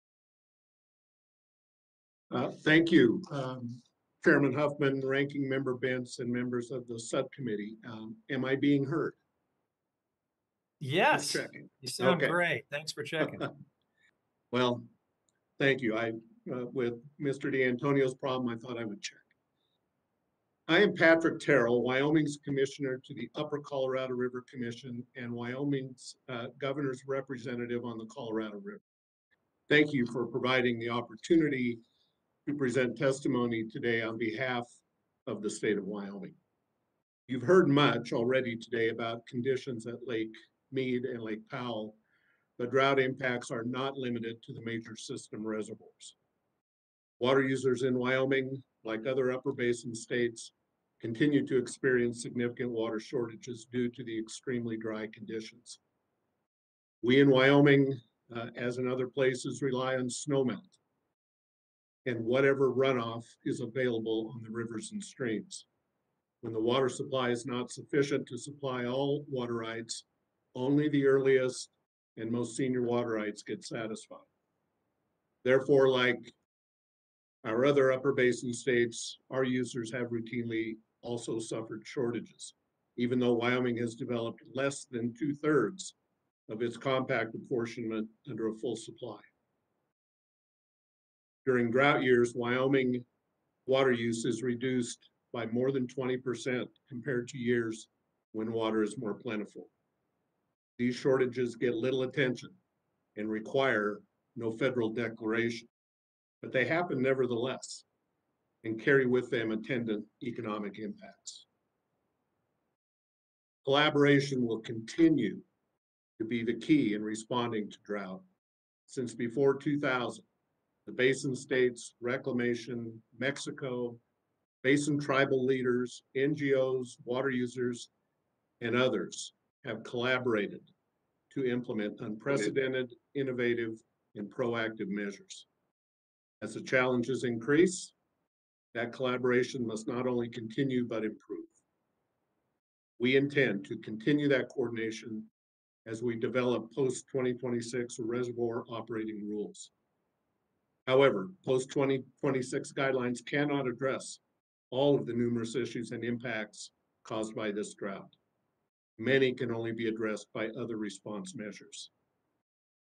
The Upper Basin will continue to implement the 2019 Drought Contingency Plan, the principal goal of which was to assure continued compliance with the 1922 Compact.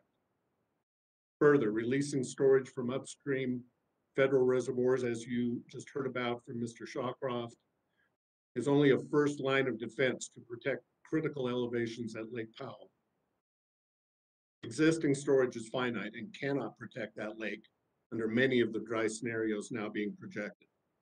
If such a program is even feasible, in addition, any Upper Basin demand management program still faces difficult challenges to be resolved before it can be developed and implemented. More is needed to help ensure the basin drought resilience. The most immediate needs include ensuring the federal commitments under the DCP can be met, securing access to clean water for tribal communities, and securing authorization and long-term funding for species recovery programs. There is a real need to focus on a broad range of investments and opportunities, including water storage infrastructure, advancing large-scale augmentation, facilitating system conservation, promoting watershed health, promoting forest restoration and management, improving ag operations, incentivizing municipal conservation, and improving water supply forecasting. The effects of this historic drought extend from the headwaters in Colorado and Wyoming through each upper and lower basin state and into Mexico. Drought response measures must equally stretch across the entirety of the basin. Success will require development and implementation across federal agencies in cooperation and partnership with the basin states, the tribes, our water users, NGOs, and other stakeholders. Wyoming is ready and willing to engage in that collaborative effort necessary to build and sustain water resiliency throughout the basin and to provide more information on the types of investments and opportunities most likely to help ensure the Colorado River Basin continues to support a thriving economy and a healthy environment. Thank you for the opportunity to testify here today. I will remain and be happy to answer any questions that you or the committee may have. Mr. Terrell, thanks very much. We're going to move on to questions of the members right now. If we can figure out the problem with Mr. D'Antonio's microphone, we'll take him out of order and come back to him. But in the meantime, I'm going to recognize myself for the first set of questions. And I'd like to begin with Mr. Nelson from California. Mr. Nelson, we spoke in the previous panel a little bit about the Salton Sea restoration. This, of course, is a partnership that is being led by the state of California, but it includes tribes and local partners, environmental stakeholders, and federal agencies. Could you please just expand on why federal support of those partnerships and their restoration work is so important, not just for those living near the Salton Sea, but really for the larger Colorado River Basin community? Sure. Thank you, Mr. Huffman, for the Congressman Huffman for the question. It's a great question. The Salton Sea is historically a delta part of the Colorado River, and it is important to the region of Southern California. First, the work that is being done now at the Salton Sea is associated with a continued implementation of the 2003 Quantification Settlement Agreement, which resulted in nearly 500,000 acre-foot of conserved water supply that are then transferred to the coastal plain. And so that's an important aspect of water management in California. Secondly, the sea is a critical element of the Pacific Flyway. We have the Sunny Bono Refuge there. It houses, as other areas, resident and migratory bird species, which are important for ecological values there. thirdly, as the inflows to the sea have decreased since 2003, mitigated by the QSA, and well as increased irrigation efficiencies within the Imperial Irrigation District, the exposed playa continues to expand, and it's resulting in a significant public health threat associated with blowing dust. It's my understanding that the Imperial Valley contains some of the highest childhood asthma rates and other pulmonary health issues. This air quality impact is a social and environmental issue that is critical to the region, not only to the Imperial Valley, but across the Mexicali Valley into the southwestern Arizona and eastern Riverside County. And finally, I would say it's worth acknowledging that the commitments for collaboration and partnerships contained in the August 2016 MOU between the Obama administration and the state of California. That MOU committed the state and the federal government to for long-term coordinations and a series of tasks that would be accomplished, including an initial outlay of $20 million for habitat restoration and dust suppression, and $10 million for state managed monitoring at the sea. California suggests that this MOU should be considered basically as a foundation for our collaboration in the area. We have the Salton Sea mitigation plan that the state is working through and actually making some good progress on now. All right. Thank you, Mr. Nelson. Mr. Ensminger, in the time I have left, I'd like to talk about this large-scale water recycling potential, the vision for bringing a new drought-proof source of water to, this vexing shortage challenge we face in the Colorado Basin. Could you speak a little bit about why adding something like that to the region's water supply portfolio would be so critically important, and also the state of play in terms of federal support for these large-scale water recycling projects? Are we doing enough? Should we be doing more? You have the rest of my time. Well, thank you very much, Chairman Huffman. First, just the water impact. The Metropolitan Project could add as much as 160,000 acre feet of water to the system.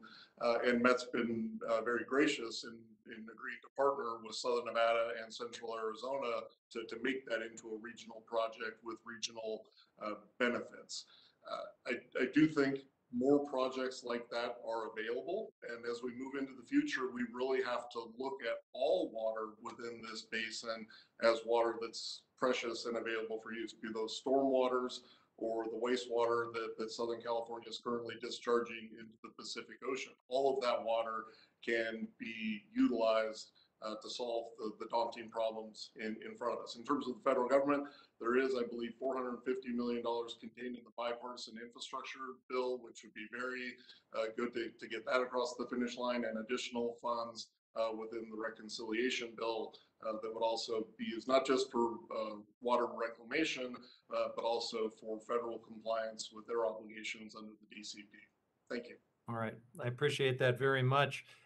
Ranking Member Bentz is next up for questions, but I'm told that we may have finally achieved an audio connection with Mr. D'Antonio, so we want to give all 7 basin states equal time, and I promised I would bring him in out of order. So, Mr. D'Antonio, let's see if we can hear you, and if Mr. Bentz is willing to just stand down for a few minutes, we'll come right back to him after you.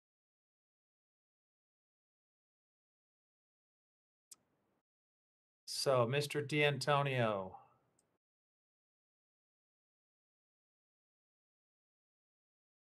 There I'm you on go. my telephone. And we can hear you. Fantastic. Okay, great.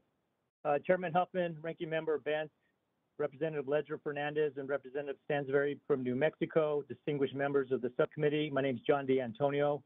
I'm the state engineer for New Mexico, and Governor Lujan Grisham's representative on the Colorado River Compact. And I very much appreciate your patience today and the opportunity to appear before you to provide comments and updates on behalf of the state of New Mexico regarding the current issues and priorities related to the Colorado River Basin. First, upper basin shortages. In the 1922 Colorado River Compact, the 7 Colorado River Basin states agreed to share the Colorado River, with each basin apportioned the exclusive beneficial consumptive use of 7.5 million acre-feet of water per year. New Mexico's apportionment is 11.25% of that amount. And since 2000, the Colorado River Basin has entered a period of continued drought. The upper division states have been taking shortages based on limited supply for the past 2 decades. In New Mexico, water shortages occur annually in the San Juan River Basin, including the Animas and La Plata tributaries. The San Juan Chama project, a major trans-basin diversion project authorized by Congress in 1962 to deliver San Juan water to New Mexico's municipalities and pueblos along the Rio Grande, has experienced significant variability in water supply, particularly during the last decade. And as an example, in 2021, we experienced a shortage of 40%.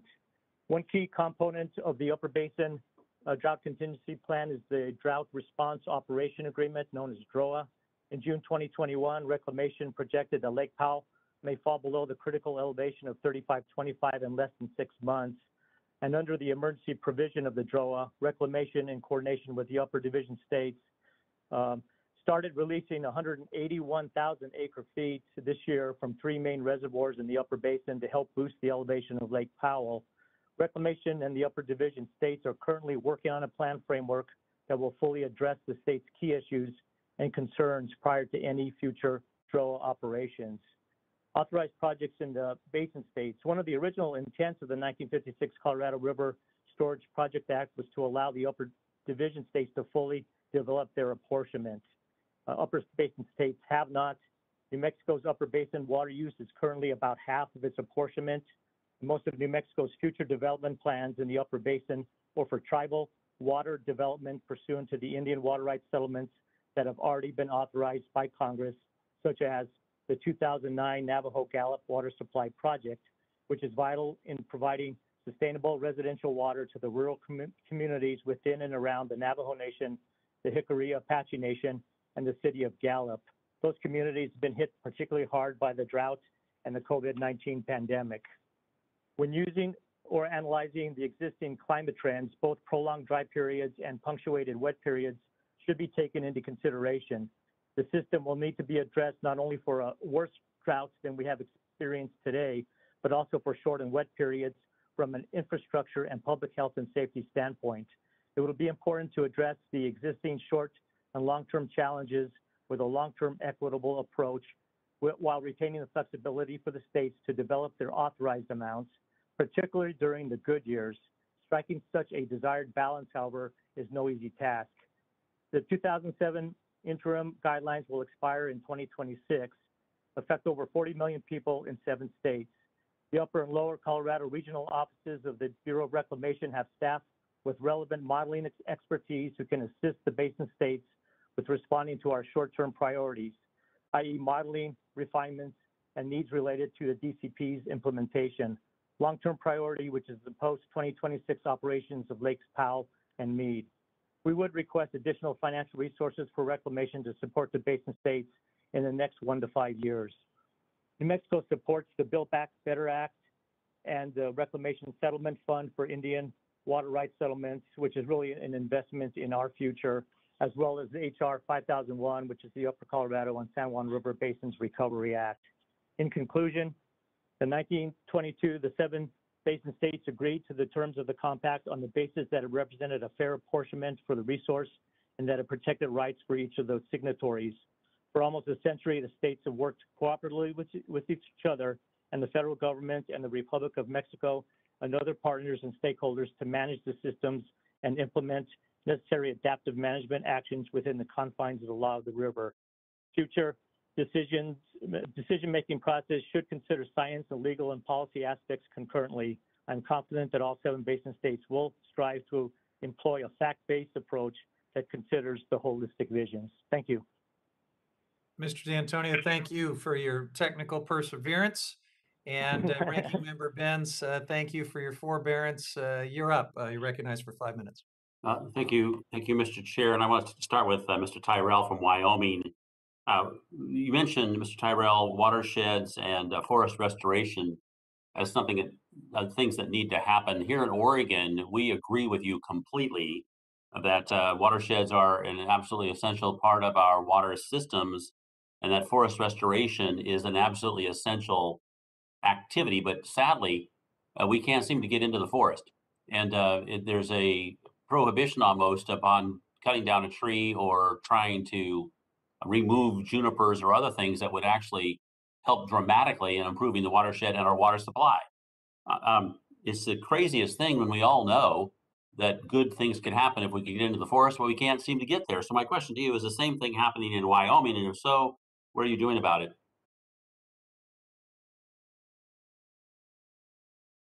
Thank you for the question, Representative Bentz.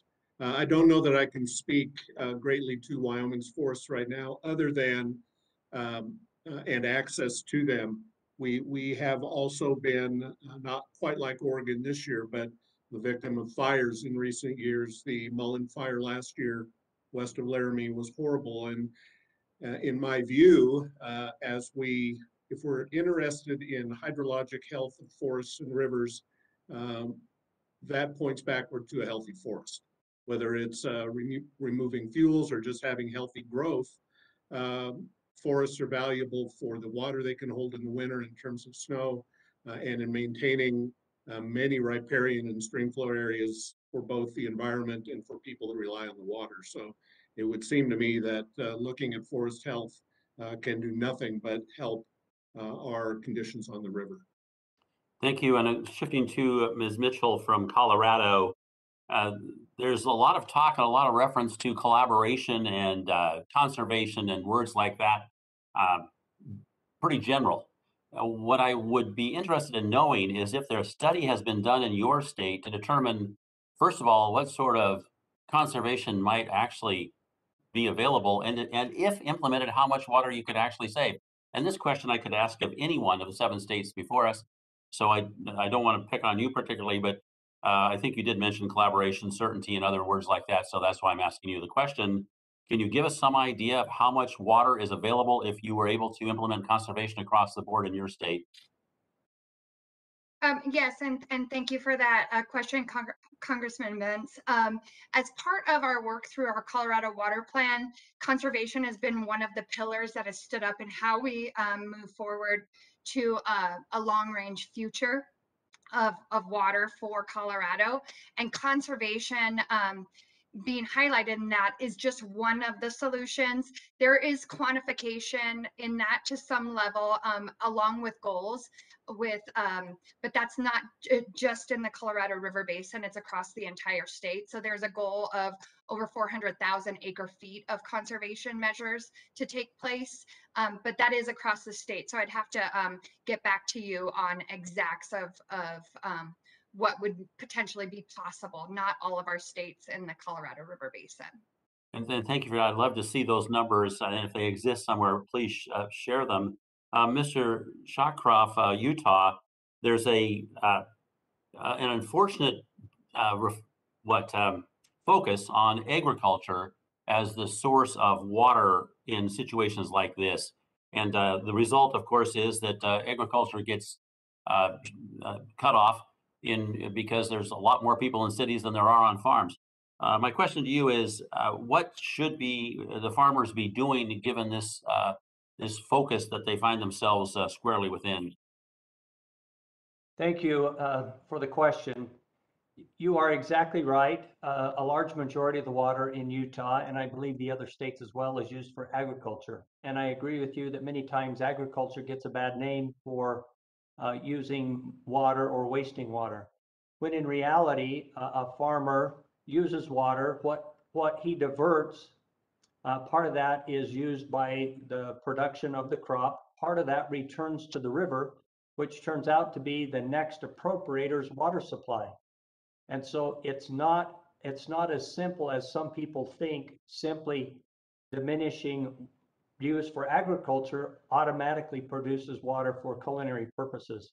In my mind, it's got to be a market-based situation where there's an advantage for those who are using water that has historically been used for agriculture to move it to municipal. And that's typically how it's been done in Utah, and it happens quite comfortably if those conditions are set, willing buyer, willing seller. Thank you. With that, Mr. Chair, I yield back. Thank you, Mr. Benz. We're glad to be joined by two members of the Nevada delegation for the next set of questions. So we will now recognize Representative Dina Titus for 5 minutes.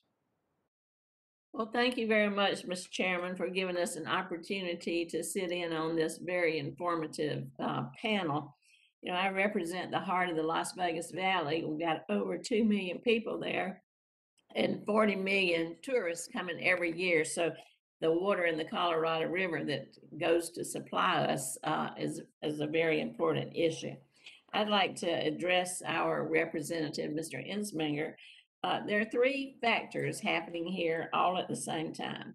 One, Southern Nevada is one of the fastest growing areas in the country. It increased by 18% over the last decade, but this has been going on for much longer than that. We went from 1.3 million folks to 2.3 million between 2002 and today. There was a time when you had to build an elementary school a month to keep up with the growth. So growth is one factor.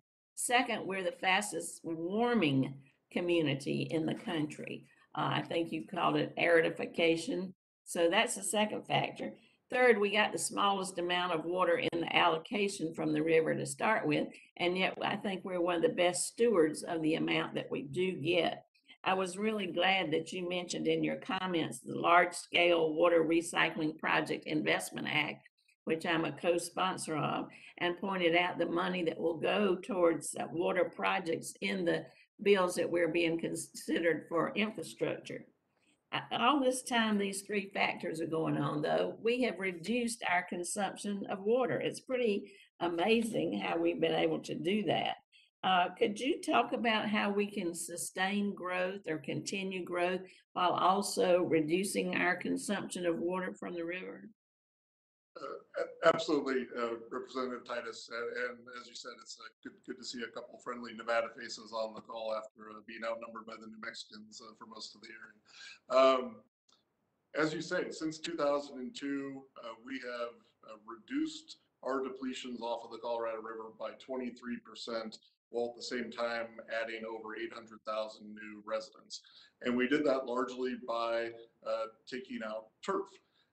But we've arrived at a place where in order to continue to accommodate the type of growth we're seeing, we need to continue on that conservation journey. And that's why the Nevada legislature adopted this year Assembly Bill 356, which prohibits the use of Colorado River water for non-functional turf in the Las Vegas Valley by 2026. And that will save about 10% of our Colorado River allocation just by getting grass out of street medians and places where nobody's kids or grandkids are using it. So the key to our journey is continuing to control our demands, because as you say, climate change isn't doing us any favors either. We estimate that our gallons per capita per day will go up by 9 gallons between today and 2035 just because of increased warming. Well, I know you had that great project where you could convert your yard to desert landscaping, and I think that was a big success. Could you just share with us a little about how that worked? Yeah, absolutely. We refer to that as our Water Smart Landscape program. Right now, we pay $3 a square foot to incentivize people to take out grass, and the results have been pretty staggering. Again, since the turn of the century, we've spent about $250 million of local funds to fund that program, and as a result of that, you could actually lay an 18-inch wide piece of sod around the circumference of the Earth at the equator with all the grass that we've from the Las Vegas Valley. Wow. You know, people think about Las Vegas and golf courses and big resorts and fountains and things but in reality, they use only a small percentage of the water that's consumed here in the valley. Is that right? That's correct. Well, actually, Clark County, which is home to 76% of the state's population, uses less than 5% of the water that's available within the state of Nevada. And if you look at that resort industry that, as you said, brings in 45-ish million visitors a year, they use less than 1/10 of 1% of the water that's available within the state of Nevada. Are you working with DRI on any water conservation projects? Yeah, I'm fortunate enough to sit on the board of trustees for the Desert Research Institute, and we coordinate with them regularly, both on conservation initiatives, water quality issues in Lake Mead, and any number of other, scientific endeavors. Are you involved at all with the St. George Water Project just north of here? I am not, but Mr. Shawcroft is here if you'd like to ask him about that. I'll save that for next time. Thank you, Mr. Chairman. Now you're back. Thank you, Representative Titus. And we're going to go to your Nevada neighbor, Congresswoman Susie Lee. You're recognized for 5 minutes. Thank you, Chair Huffman, and thank you, Ranking Member Benz, for hosting this really important meeting, and to all of our witnesses for their excellent testimony. As Congresswoman Titus said, Southern Nevada and the entire Southwest is facing unprecedented drought. As we know, in my district, Lake Mead, which supplies water for over 25 million people across Nevada, Arizona, and California, is at its lowest level since construction in the 30s. And to help address this crisis, so much more must be done to accurately measure consumptive use, which includes programs like OpenET. And I want to thank Mr. Tyrell and Mr. Shawcroft for recognizing the importance of this program in their testimony, which Congresswoman Titus was developed through Desert Research Institute. Here in the House, I've introduced the Open Access Evapotranspiration Data Act, that's a long word, OpenET, with fellow colleagues of this committee to establish a program under the Department of Interior that uses publicly available data from satellites and weather stations to provide measurements and estimates of evapotranspiration and help water managers, farmers, and ranchers make decisions about their water use. And I've also been working to secure federal funding for the large-scale water recycling projects. In fact, my colleagues on this committee, along with them, the Large-Scale Water Recycling Investment Act was included in the bipartisan infrastructure bill. Mr. Ensminger, as you mentioned in your testimony, the Southern Nevada Water Authority is partnering with Metropolitan Water District of Southern California on a multi-billion-dollar regional water recycling project. Can you speak to how this proposed project will provide tangible benefits to Nevada, California, and other communities along the Colorado River Basin? Absolutely. So in its simplest explanation, what the MET project will do is take wastewater that's currently being discharged into the Pacific Ocean and thereby can't be reutilized, treat that, either inject it into aquifers in Southern California, or perhaps even take it to direct potable reuse, thereby extending the use of that water in Southern California.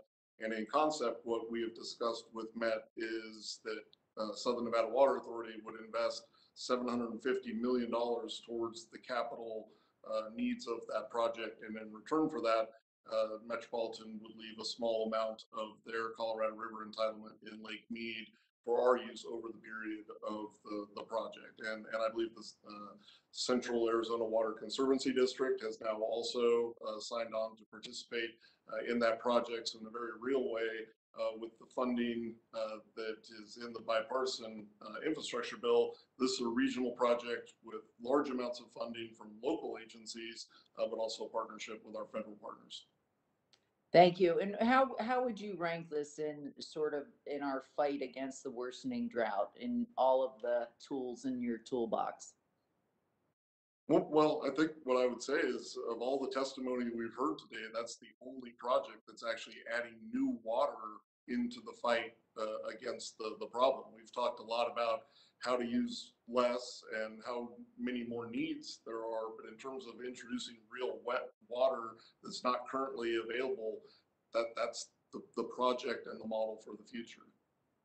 Thank you. I'm actually looking out on my backyard, which does have artificial turf as part of the Water Smart project. So, we've been fighting to combat drought as a member of appropriations with these such activities. So in addition to supporting regional recycled water partnerships, are there any other specific types of investments in water-related climate resilience in the Colorado River Basin that needs federal assistance? Well, I think the most obvious one is there is a federal obligation contained in the DCP to contribute 100,000 acre feet a year to the protection of Lake Mead elevations. And while Reclamation has done a good job trying to meet that obligation, they haven't quite gotten all 100,000 acre feet a year in there. So providing, I think, Reclamation with additional funding so that they can meet that goal, but also expand the programs that Mr. Dushovsky talked about in his testimony in terms of agreements with some of the tribes in Arizona and expanding system conservation efforts would be a good use of federal funds. Great. Thank you very much. Thank you, Mr. Chair. I yield. Well, I thank our colleagues from Nevada for closing us out on a, I think, more hopeful note, talking about some projects and strategies that can really make a difference in addressing these challenges. I want to thank the witnesses for their. Mr. Chairman, Yes, sir. was I going to get a chance to Is that ask Mr. a question? Costa? Yeah, Mr. for the Costa, second of panel. course. Of course, we want to include you. I didn't have that in my notes that you wanted to jump in, but you are recognized. I've been listening tentatively to all the debate and appreciate it very much for both panels. Thank you. Let me make two statements and then ask what my father would say is a $64,000 question, but I based upon the value of water per acre foot these days, I suspect it's a lot more than $64,000. First statement is I subscribe to some of the comments that we made earlier that our water allocation for the production of food is a national security issue. It really is. Less than 5% of our nation's population is engaged in agriculture production, but majority of Americans, maybe as a result of the pandemic, with schools and restaurants closed, began to understand that that food doesn't come from your restaurant or your favorite store, but it comes from people, farm workers and farmers throughout the country who put it on America's dinner table every night. The second point I want to make has been part of the witnesses' statements here that we've heard this afternoon, and it's not new, and it's something I think we all subscribe to, and that is using all the water tools in our water toolbox. And I'd be interested, Ms. Mitchell talked about quantification of the pillar of conservation, and I strongly subscribe to that notion because we've done a lot in conservation, but I think for all of the witnesses, it'd be nice if we could quantify how much more we can build upon in terms of conservation as a part of one of the water tools in our water toolbox. But let me get back to the point I made in my opening statement, which was that the law of the river and the quantification of the upper and lower basin states amounted to some 17 million acre feet of water that it was determined at that time was the annual flow of the Colorado River. And we know that in the last 2 decades, it's been more like 12.4 million acre feet. And that doesn't account for other Native American tribes that have reserved water right claims that have yet to be resolved.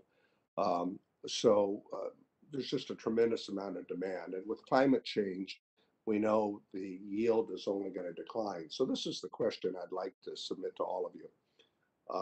And if you want to provide written statement to your answer, I think we would appreciate that.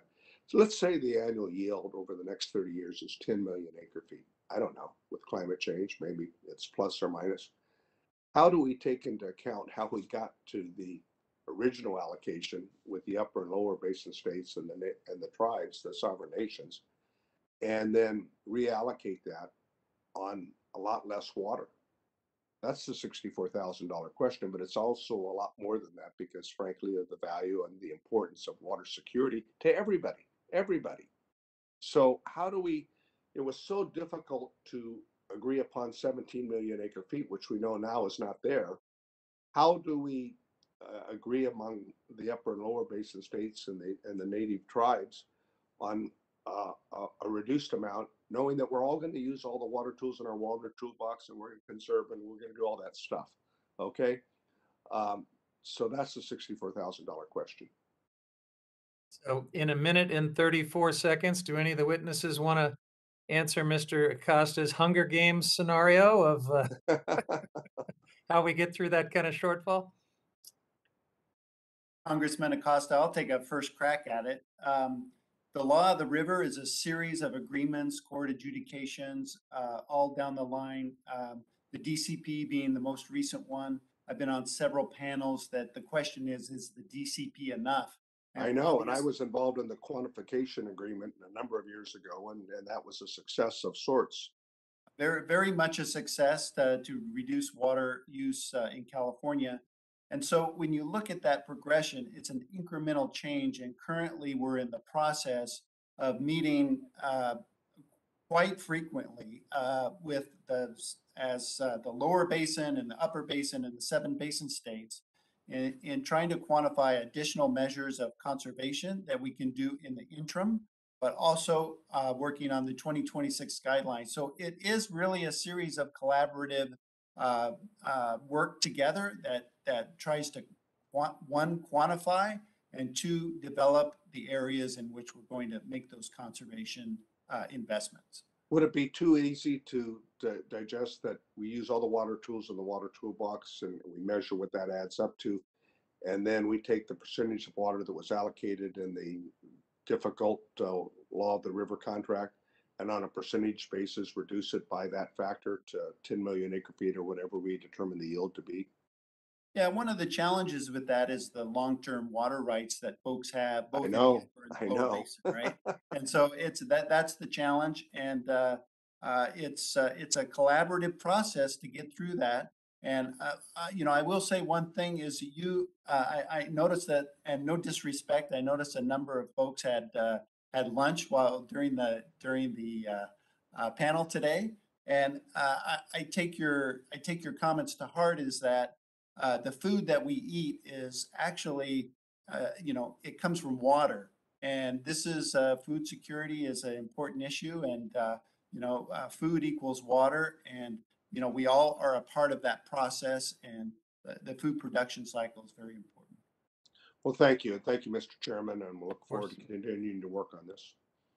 Well, thank you. It's a great question you ended with, and I'm sure that if any witness wants to provide any written supplemental answers to that or any other questions, we'd all be happy to see it. Let me just check to see if there are any other colleagues that were hoping to jump in with questions. I don't want to overlook anyone, but I don't think there are. And so I think at this point, we're going to bring this first day of our Colorado River Basin hearing to a close. Again, thanks to the witnesses on this second panel and to all the members for their great questions. Members of the committee may have some additional questions for the witnesses, and we will ask you to respond to those in writing under Committee Rule 3.0. Members of the committee must submit those witness questions within 3 business days. After the hearing, and the record will be held open for 10 business days to allow for responses. If there's no further business and seeing none, then without objection, the committee stands adjourned. Thanks.